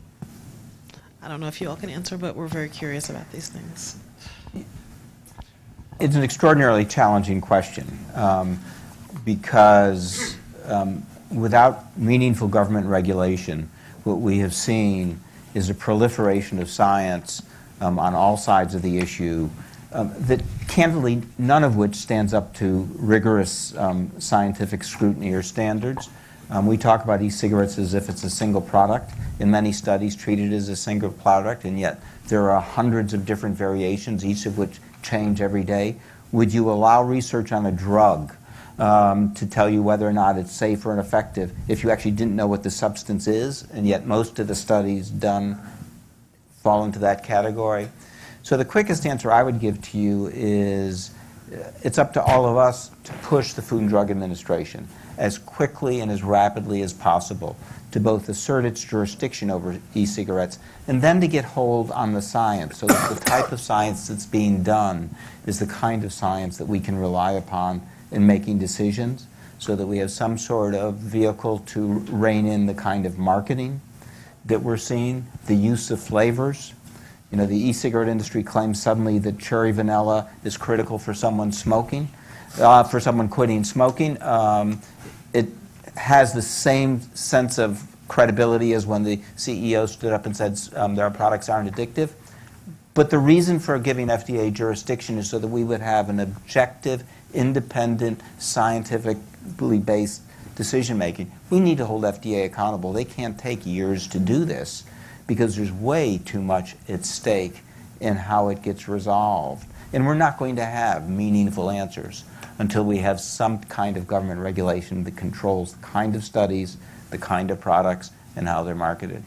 You could take another approach and just look simply at the substance. And nicotine is a poison. We know it's a poison. There's no ambiguity about that. What are we doing allowing our kids to buy poisons? What are we doing? Admiral Lushniak mentioned that it's not a feeling. We have the science. We have the science about nicotine. We know it's a poison. But I got a feeling that, that we all in this room know that this is a bad idea. And, I don't think waiting for the science to decide whether e-cigarettes should be sold in pharmacies or not, it just doesn't make sense to me. I don't think we need to wait. Well, there's a whole host of things we know we can do, and while we're waiting for the FDA to do it. Every state and locality not only should ban the sale of e-cigarettes to young people, but to apply the full force of the rules to ensure that they aren't sold, which means applying the full rules that apply to tobacco products. While we're figuring out what's in the vape, nobody should be exposed to them. That doesn't make any sense. We don't use our humans as guinea pigs in other fields, and that's basically what we're being asked to do here. And that will also prevent e-cigarettes becoming the new social norm within our communities. We can ensure that local stores, which have the authority with regard to purely local forms of advertising, take steps so that they're not glamorized in those communities. So there's a number of steps that we as community leaders can ensure that our local communities take, even while we're waiting for answers to some of those bigger questions. We don't have to be sitting in the sideline during this period of time. And lastly, we need to be speaking out about that, so that the extent to which there are these flavors out there, the extent to which movie stars are now serving as spokespeople for these sorts of things, the extent to which we see it on social media, becomes a national debate and a national dialogue. The Senate Commerce Committee held a hearing on this issue that received a great deal of attention. We need to ensure that that dialogue goes on in every one of our communities. Sherry, I know it's something you're Yes, so, and also on commercials. For the first time this past weekend watching football, there were at least a half a dozen in like the first few hours. But our members were asking those same questions. What do we do about e-cigarettes? And so at the end of last year, we put out a Just the Facts and answered just those questions, that it's not proven, and it is a poison, and other countries have banned it, and encourage them to treat them like any other tobacco products, to include them in their definition of not being a smoker, and most have embraced that. So, and this is one of our most downloaded documents. So employers are asking that question, and then that was one of the reasons why we had a webinar and had like 250 employers sit on that call to find out what others are doing. So it's really important to share those facts. Yeah, it's interesting. So I'll just be very brief. But consistent with what all of the panelists said, without a compelling story to suggest that e-cigarettes somehow help people to quit, and with a very, very clear evidence that nicotine's a poison, it's a no-brainer for us. So we don't sell e-cigarettes. We have no plans to sell e-cigarettes. But our approach was more of a scientific one. We want to wait for the evidence. We want to see some shred of compelling science that suggests that there's something beneficial or useful that comes from these products, and that is not something that we feel like we've seen to date. Hi, my name is Woody Kessel. I'm a pediatrician with the C. Everett Koop Institute at Dartmouth, and I certainly know, channeling Dr. Koop, he would certainly want me to say thank you for the courage and passion and commitment that CVS has brought to this conversation and this movement. I think all the Surgeons General would indeed applaud your effort. My question has to do with tobacco labeling, the cigarette package labeling, and where that stands given the controversy about what's happened with that. And more specifically, we had the pleasure of Surgeon General Lushniak here, and the latest labeling eliminates the words Surgeon General's warning from the cigarette package. And I'm curious, one, about the status of the new labels. Two, how is it that it was felt that with the issues of the science that we know about how people can make a difference in the lives of young people, how it is that the word Surgeon General is no longer part of the new label. Well, I'm going to ask Matt to handle the answer to this question.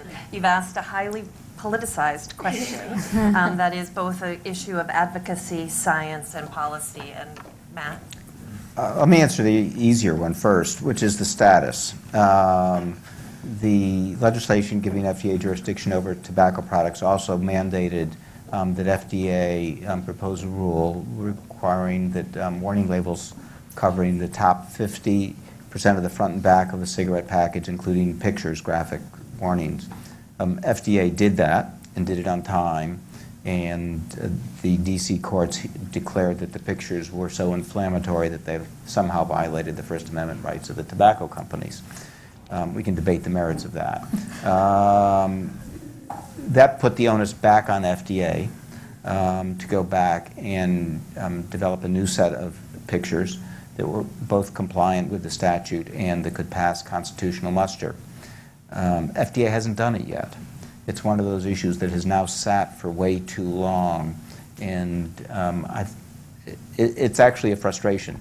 The U.S. currently has among the weakest, least visible warnings of any country in the entire globe. And yet FDA has the statutory mandate to do the right thing on that.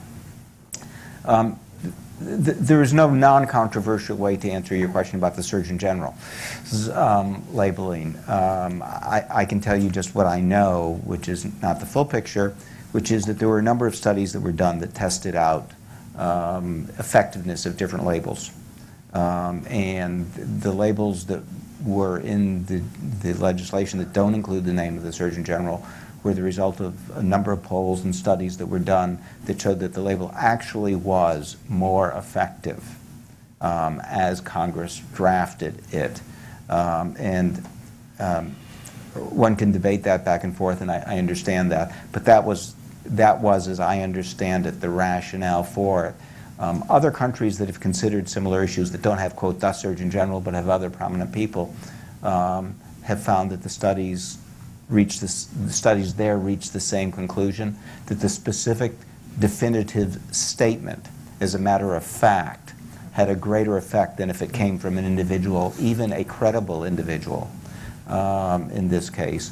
And unfortunately in the United States today, while we all treat the Surgeon General as an incredibly prominent, incredibly credible individual, when you look at the population we're trying to reach, it doesn't have the same effect with it. So again, I understand the controversy with it, but that was the rationale behind the decision making. FDA currently's task is its initial rounds of labels are set by statute and need to be imposed. Thereafter, FDA is given the authority to test out different labels for pure effectiveness, so that labeling be done as scientifically as everything else. And where that would shake out in that would depend on the data. Okay, we have one question over on this end of the room. Hi, my name is Emily Gildy, and I'm from Baltimore City Health Department. And, health equity is really at the heart of what we do. And my question is, how can we tailor some of these strategies to work specifically within economically disadvantaged communities? Because we know those are the folks who are having the highest rates of tobacco use. One thing I might observe is that there are pharmacies in every community, certainly in the underserved areas, that serve often as a health center for that area. They're the place that people go to get questions answered on their health needs, and are a natural place for folks who are interested in quitting to ask those questions. They see the nicotine replacement therapy products in the pharmacies as well as the cigarettes, unfortunately, in many cases. So they're a natural place to begin the discussion. But without support for the smoking cessation programs, what those patients get, if they're motivated enough to buy an NRT product, is a 30-second finger wagging that says, good luck with this, or work hard at it, and off they go. They don't get the coaching. They don't get the behavioral modification techniques. They don't get the dialogue and the ongoing connection that we found is so essential to help people stay abstinent. So, part of the answer is, put us in, we're ready to play. Yeah, I mean, one other thing I would add is, so as Tom's getting at, pharmacies, our pharmacy in particular, has really built sophisticated programs to try to help patients quit. And we're in patients' neighborhoods. We're easy to access. From a city or state standpoint, making sure that there aren't financial barriers to those services could be one alternative to try to make sure that they're not denied the services that could be essential, to try to make sure that they get the care that they need. But I feel like there's actually a host of things sort of coming together right now to address those disparities. A lot of the financial incentives that are in place around sort of taxes are disproportionately challenge those that are vulnerable. And maybe that's a good thing if those it's helping them to quit. And when you start thinking about how all the different pieces come together, and the fact that there is in the neighborhood, in each just about everybody's patient's neighborhood, a place to get help. If we can make sure that the funding system works, I think we're sort of building an infrastructure that could be really helpful. Hi, Cheryl Austin-Kasnoff from NORC, University of Chicago. I have two quick questions. One is, given what appears to be the very positive publicity that came out of CVS's announcement, have we seen sort of others follow, and if not, why? Or are we waiting to see sort of the next great corporation step up and do that? It doesn't seem to be hitting the press anyway. And my second question was, there was a very brief reference to Medicaid, but the Affordable Care Act created dramatic expansions in coverage related to tobacco, particularly for the populations we're talking about today, the low income, the disparate populations. Not every state obviously has expanded Medicaid, but pregnant women, Medicare, some of the incentives that you're talking about, Sherry, were enhanced as well by the Affordable Care Act. What does that mean? Why aren't we seeing sort of a dramatic call to action as a result of those expansions? Well, one of the challenges for our community, that is pharmacists, is that, and I mentioned this earlier, we are eager to be part of team-based care, which is a big component of the Affordable Care Act. To that end, eager to partner with our colleagues in family practice and primary care and the like. One of the challenges is that we as pharmacists are not considered providers in Medicare. And because we're not providers, we're not eligible to provide those services unless, as I mentioned, we're in a physician's office providing them incident to the visit to the physician. We have no interest in pulling those services out of physician offices, but there's an unmet need out there that will take some policy change to get greater adoption in the communities. Well, I want to challenge you to answer the first part of the question, which is CVS did something that by anybody's standards was a game changer, dramatic, and highly admirable. Is there backroom conversation that you're hearing about others following your lead? And if not, how can we answer Matt's call for voting with our feet to reward CVS for your decision and helping to build a groundswell of pressure that all retailers become responsible retailers? I mean, you've broken ground, but we all collectively have a role to play. We're not CEOs, but we purchase things every day. So how can you, what can you tell us about how we might help move the needle towards Matt's all retail being responsible? So I certainly could not guess what folks are speaking about in a boardroom or in the CEO's office at other retail pharmacies.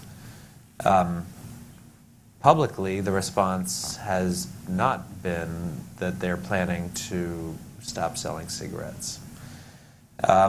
We have had wonderful press. That wasn't the motivation for this. The motivation was that we thought it was the right thing to do.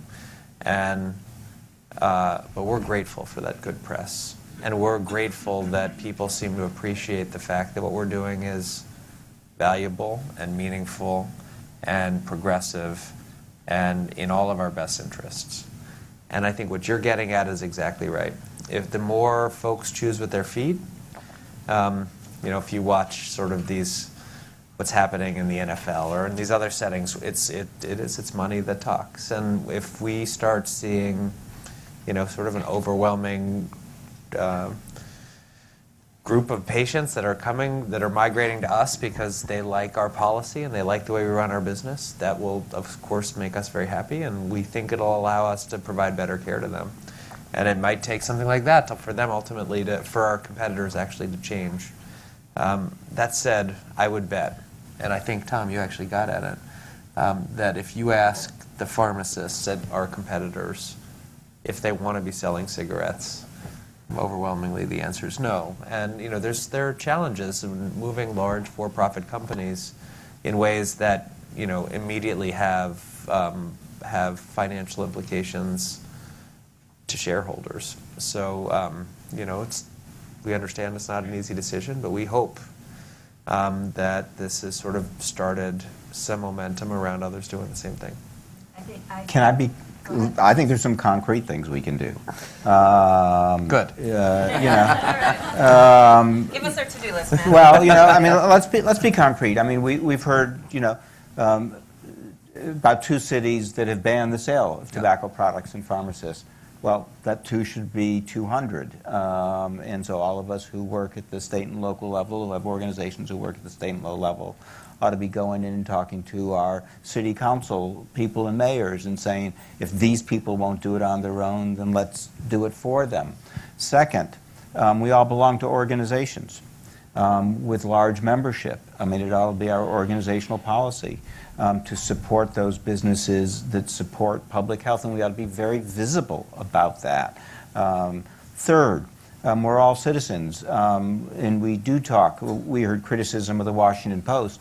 If there were 30 letters in the Washington Post saying we all should treat businesses that don't sell tobacco as the only responsible retailers, that word would get out so that we're not silent voices, that we can impact that. We can reach out to the media.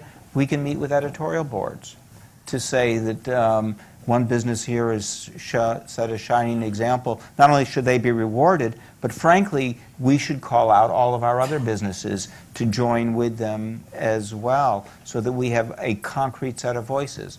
And we all belong to, I think many of us probably belong to parent organizations. So that this is an issue that parent organizations ought to take on. Parents and grandparents who care about their children should treat this as an issue that's directly relevant to their own children. And we should make it easy for our members to find tobacco-free retailers. We have a project where we intend to do that, and I'm hoping others will join with us, that there's no pride of ownership in that. So I think there's a number of concrete things. We're not passive players in this. We can drive this agenda just as we have driven other agendas in the past, and it'll maybe normally these things start slow. CVS has given us a running start on it. But I would think that with all the organizations that are represented in this room, that if we do what we're capable of doing, every business will say this is something we have to do as we move forward, and it will quickly become the social norm. The first airline that went smoke-free was attacked and challenged and lost business initially, and today it's inconceivable that there was ever a world. We heard the same thing about restaurants that did it initially. Inconceivable. Candidly, when APHA goes to New Orleans this fall, there will be legislation before the New Orleans City Council later this year for New Orleans to take the final step to go 100% smoke-free and tobacco-free in its bars and candidly in its casinos. We should make sure that every one of our organizations who goes to New Orleans make sure that the bar owners and others know that we're not coming back unless they take that step. And we should make sure that the city council knows it and that all of our organizations speak up in New Orleans. There is no reason that New Orleans shouldn't follow suit with all of the other cities in the country. And we can do that. And if New Orleans does it, it will flow through the rest of the South. Great. Marty. I'm Marty Wasserman. I'm Dr. Benjamin's older brother, not from Chicago. and just picking up on what you were saying and talking about concrete, I'm thinking back 20 years when we started Smoke Free Maryland, and it started on a panel like this and an opportunity. And I'm thinking what I heard with this group today, 100+ strong, and a small thing, the Washington Post. Maybe we could go around the panel and just some comments from the audience, the concrete steps that we could take, and set a timeline. What can we do? Jeff Bezos and Amazon, probably not going to stop Amazon from selling its products, but what can we do with the members of this room to maybe take some action as a result of this discussion this morning and get the Washington Post to do a little bit better than they're doing with using Washington Redskins on the sports page? That's a challenge. I got the challenge, Marty, so thank you very much. But I am pleased. Not the Redskins. This is on tobacco use or smokeless use. No, I think you're exactly right. But I'm going to pass the microphone to Susan Poland, who's going to give us some I'm taking the prerogative of the microphone and responding to some of the questions from Twitter. And as you can guess, one of the biggest issues has been e-cigarettes, and it's been all over the place. And for the record, some of you have been personally attacked on Twitter, and some of you have been very well supported. but the issue really is, I think that the dichotomy that's come up has been, is there any value in e-cigarettes as a step down from tobacco, and are we misleading kids by telling them that e-cigarettes have no value, versus what do we know about e-cigs as truly being a step down when it comes to using tobacco? All right, we're gonna let Tom take the first crack at that, since he represents the AP small h a. Yeah. Well, thank you, and it's a fair question. As teenagers look for answers, our organization adopted a policy last year that basically said the evidence is still out. We don't know, and while we don't know, we're going to be very cautious about acceptance or any other positive look at e-cigarettes. So, we're sort of a wait-and-see approach, but meanwhile, encouraging folks to be very vigilant and careful about it. So, it's a poison. There's no way to say that it's a good thing necessarily. It may be better than smoked tobacco, but we don't really even know that. So, we're being very cautious about it. Sherry, your group has a fact sheet, just the facts about e-cigarettes. You just had a webinar, over 200 people tuned in to have the conversation. What are you hearing asked, and how are you responding? Oh, it is a really good question. Last week on the call, we had one member. It was a health system that had banned cigarettes on its campus, but hadn't banned e-cigarettes because they understood it was less toxic, or they had taken that position with their employees that it would be better to avoid the secondhand smoke. So they had that policy in place, and now they were trying to figure out what to do with moving people away from that as well. So they had taken that position and now wanted to make that change.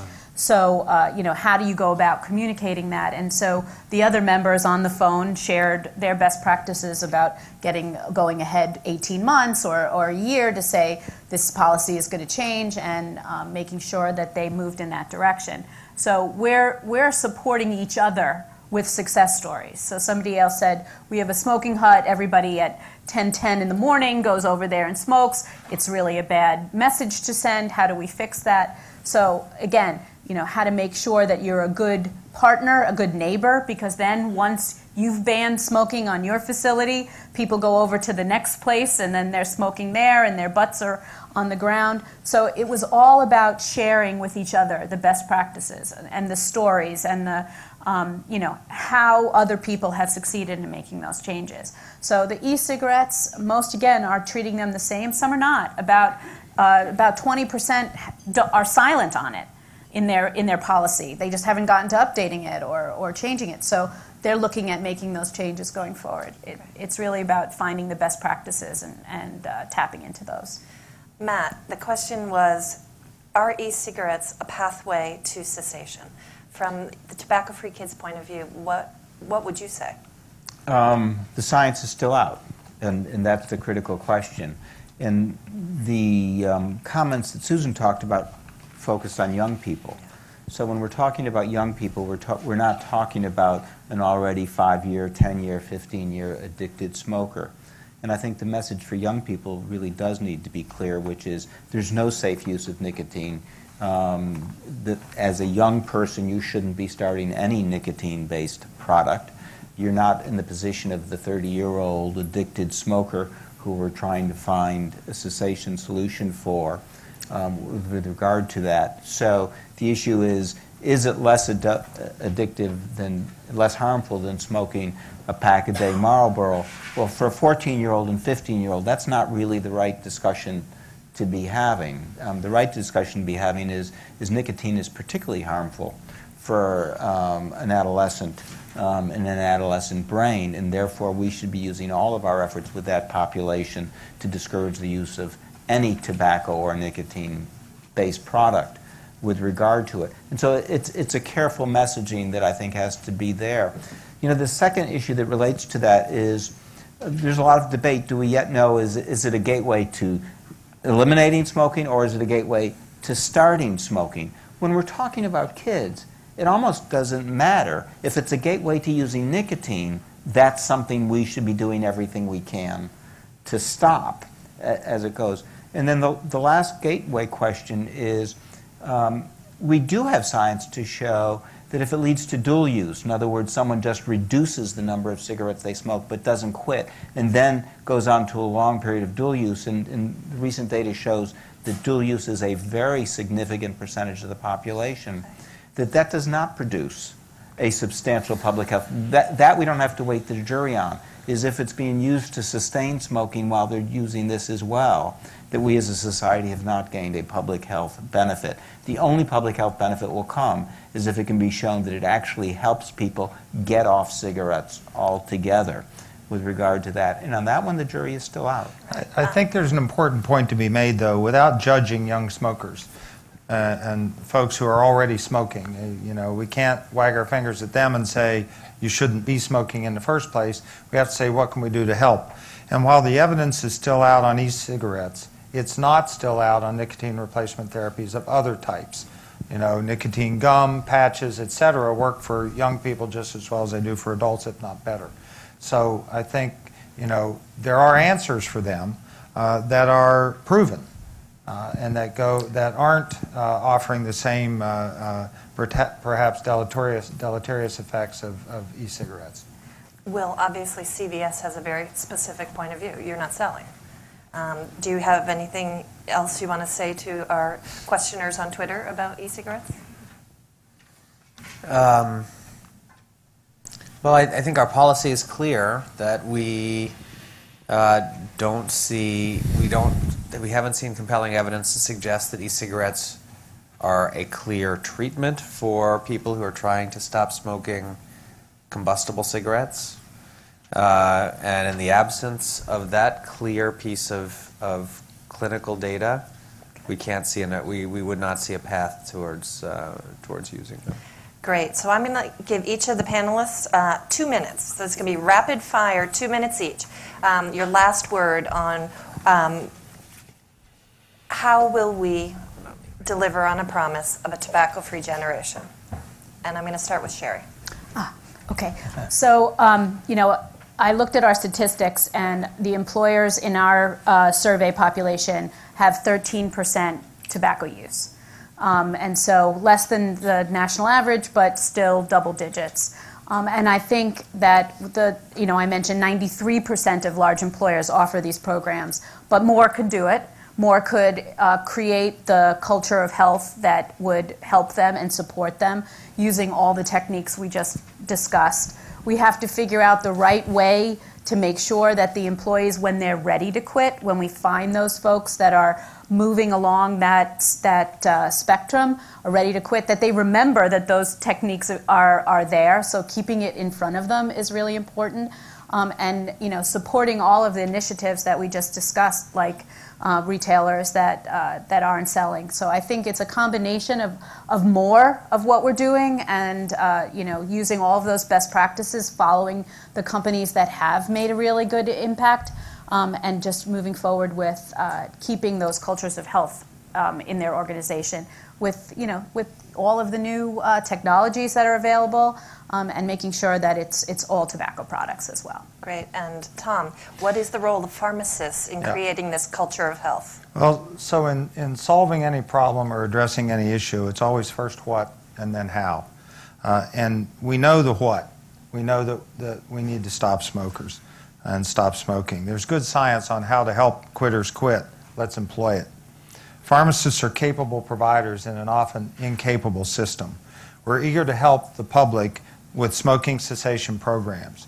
These services need coverage in partnership with government, employers, insurance plans, health systems, and physician groups to afford quitters access in Medicare and team-based care to improve public health.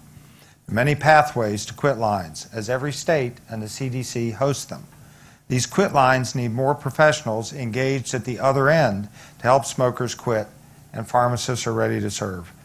Techniques identified by HHS, such as ask, advise, assess, assist, and arrange, the 5 A's, are recommended by HHS and studied by Bach et al. And shown to increase chances of success. Studies support increased involvement by pharmacists in smoking cessation, and we know that face-to-face is the best approach. But even brief counseling can be effective for some. The HHS guidelines for treating tobacco use and dependence provide 10 key guideline recommendations and emphasize practical counseling, social support, and effective medication use. Most experts agree that a combination of face-to-face coaching and medication significantly improves success, and the public health payoff was recognized over 50 years ago. Put us in, Coach. Pharmacists are ready to play. Great. And the last word on our panel we'll give to Matt Myers. Matt, the role of advocates. Advocates have helped us dream a dream of a United States where no child begins tobacco use, where every smoker has access to the cessation support, services, and products they need. Tell us what advocates will do, help us to dream and do in the next century. Well, first I want to say I'm incredibly encouraged. With all the progress we've made, both Sherry and Will's presentations demonstrate for the first time that we're looking seriously at how the private sector and we can all work together, and we will only really succeed if we do that. We have the tools. We need to speak up. What we have lacked is the political will going forward. As Dr. Lushniak said, our key is translating the science we have into the action we know we can, and we have demonstrated models of success around the country. What I think is exciting about today is that it is clear that leaders in the private sector have stepped forward, and they can send a different kind of message to a different audience, impacting a very broad range of people, and it is exactly the kind of complement we've needed. What we as advocates, and I'm going to not use the word advocates, what we as citizens need to do is that those private sector members who step forward become winners in every sense. And so if you want to know what's the new thing that we can do that we haven't been doing, we can make sure that every private sector member that Sherry represents who does the right thing is rewarded every day in every way. And we can make sure that absolutely the thing that happens is that the one company who has stepped forward and literally stepped out on the limb is a winner in the end of the day. Because the best way to ensure that the other businesses follow is if CVS is unquestionably perceived to have taken not only the right step from a public health standpoint, but the smartest business step everybody could have. We want to come back here in 2 years and have every pharmacy saying, why didn't we do it first? not why did it take us so long to do it. And that will only happen if we as citizens take the action to absolutely guarantee that that is deemed to be the social norm from a business standpoint, from an ethical standpoint, and every other standpoint in our community. It has to be the norm. And it's really up to us to make sure that happens. Great. Thank you. Please join me in thanking this distinguished panel.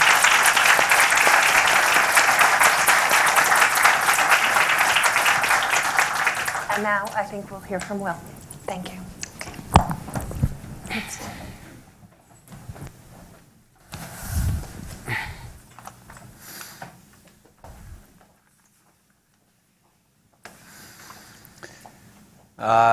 Well, I wonder if anyone else here is as inspired and excited about the prospects here as I am. I suspect you are.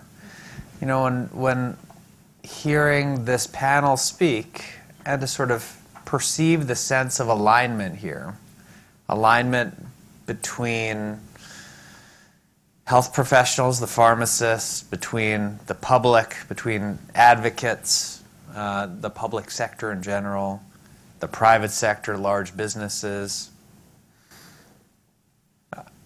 It just seems like there's really a path here for us to collaborate, for us to put our heads together, for us to build a momentum together. And eliminating cigarettes in pharmacies is one piece, but helping to get to a tobacco-free society is our goal. And you know, this really felt like we're starting to lay out some steps that begin to make sense. So I'm really grateful to have had the opportunity to listen and to participate. One critical step that I wanted just to focus on briefly that we've taken at CVS is we've realized it's not enough just to stop selling cigarettes, that there are still a lot of people who smoke. Not 7 out of every 10 people who do smoke want to quit. And we want to be a place that is in the neighborhood of these smokers where they can come to us and get help. We want them to see us as sort of their neighborhood partner. We're leveraging about 7,700 retail stores, 900 minute clinics, a pharmacy benefits management company that insures about 65 million Americans. We're leveraging all of our resources, really as aggressively as we can, to try to identify patients that need help and to tailor appropriate programs for them. So our program has 4 critical components. There's an assessment of readiness, education around smokers' tools and information they need to quit, medication support, nicotine replacement, other smoking cessation meds to help curb the desire, and then, as Tom was getting at, the critical role of motivation, of coaching, and of the relationship around smoking cessation. And as you noted, you know, the evidence is really clear that can double the smoking cessation rate when that personal touch is part of the interaction. But we also know that it takes on average 7 times for people who are trying to quit to actually quit, and we want to make sure that everyone keeps on quitting.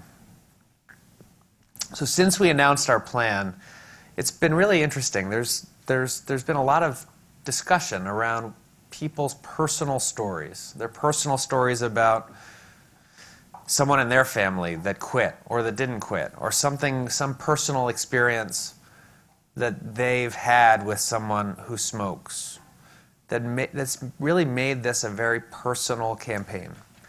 And folks have responded in ways that bring them back to very sort of salient relationships in their own lives.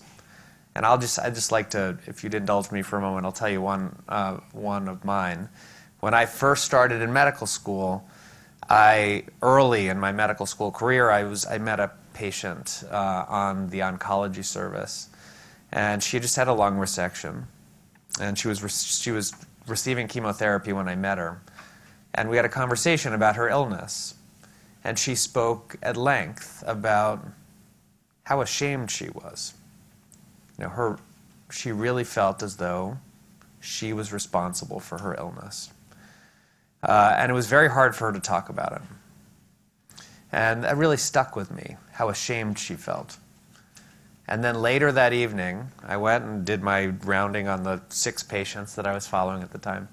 And then I left the hospital that night. I walked out the front door, and I saw that very same patient standing in front of the hospital. She had a bag of chemotherapy hanging. She was receiving her chemotherapy, and she was smoking a cigarette. And we looked at each other, and we didn't say a word. And it just really sort of emphasized the fact that this is a hard problem to kick, but this is something we all need to put our heads around together. So I just really want to thank everybody who joined us here today. I think this has been a really, really productive and useful meeting. And I hope we can keep this momentum going. I think Matt was trying to sort of get to a very discrete set of action activities, and others were around how we speak directly to the Washington Post. But I do think it's really, it would be great if we could walk away from this meeting with a clear sense of how all of us who work in different settings and potentially come from different backgrounds, but all have a shared and profound interest in the same result, how we keep this momentum going and continue to work together. Just one sincere thank you to our speakers who really made an extraordinary effort and were wonderful communicators from your perspectives. Thank you. A thank you to our Surgeon General, who I believe has left. He's got much more important things to do. But I think his words, and particularly his comments around how we kind of all have to be friends in this, that we're all on the same team, and we really have to see it the same way, I thought was really salient. And of course, a thank you to Dr. Benjamin, to the APHA for bringing us all together, and for all you do to help keep all Americans healthy. So thank you very much.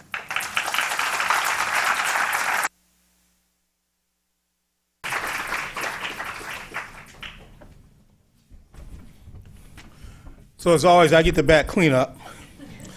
And I guess I have my to-do list. So a letter to the New Orleans City Council when we go there for the annual meeting in November, done. A letter to the Washington Post. Susan, maybe we can get that out before I leave tomorrow. And, a thank you to, obviously to CVS, and to Will and Judy and Marissa, our colleagues here from CVS, who have been helping us work on this problem each and every day. Thank you to our friends at the Glover Park Group and to my staff. Would you get my staffs over there? I think I see Carlene and Susan and Daniel, and I see Mighty back there and others. Just give them a great round of applause for their work putting this session together. And always our panel and our speakers. If you give them a great round of applause, I thank you very much for that. And so in closing, I just want to say that, we've got 400,000+ people who die each and every year from the #1 preventable cause of death. And we've got a lot of work to do. We've done a lot here over the last 50 years. But as the new Legacy Foundation ad says, let's finish the job. Thank you very much.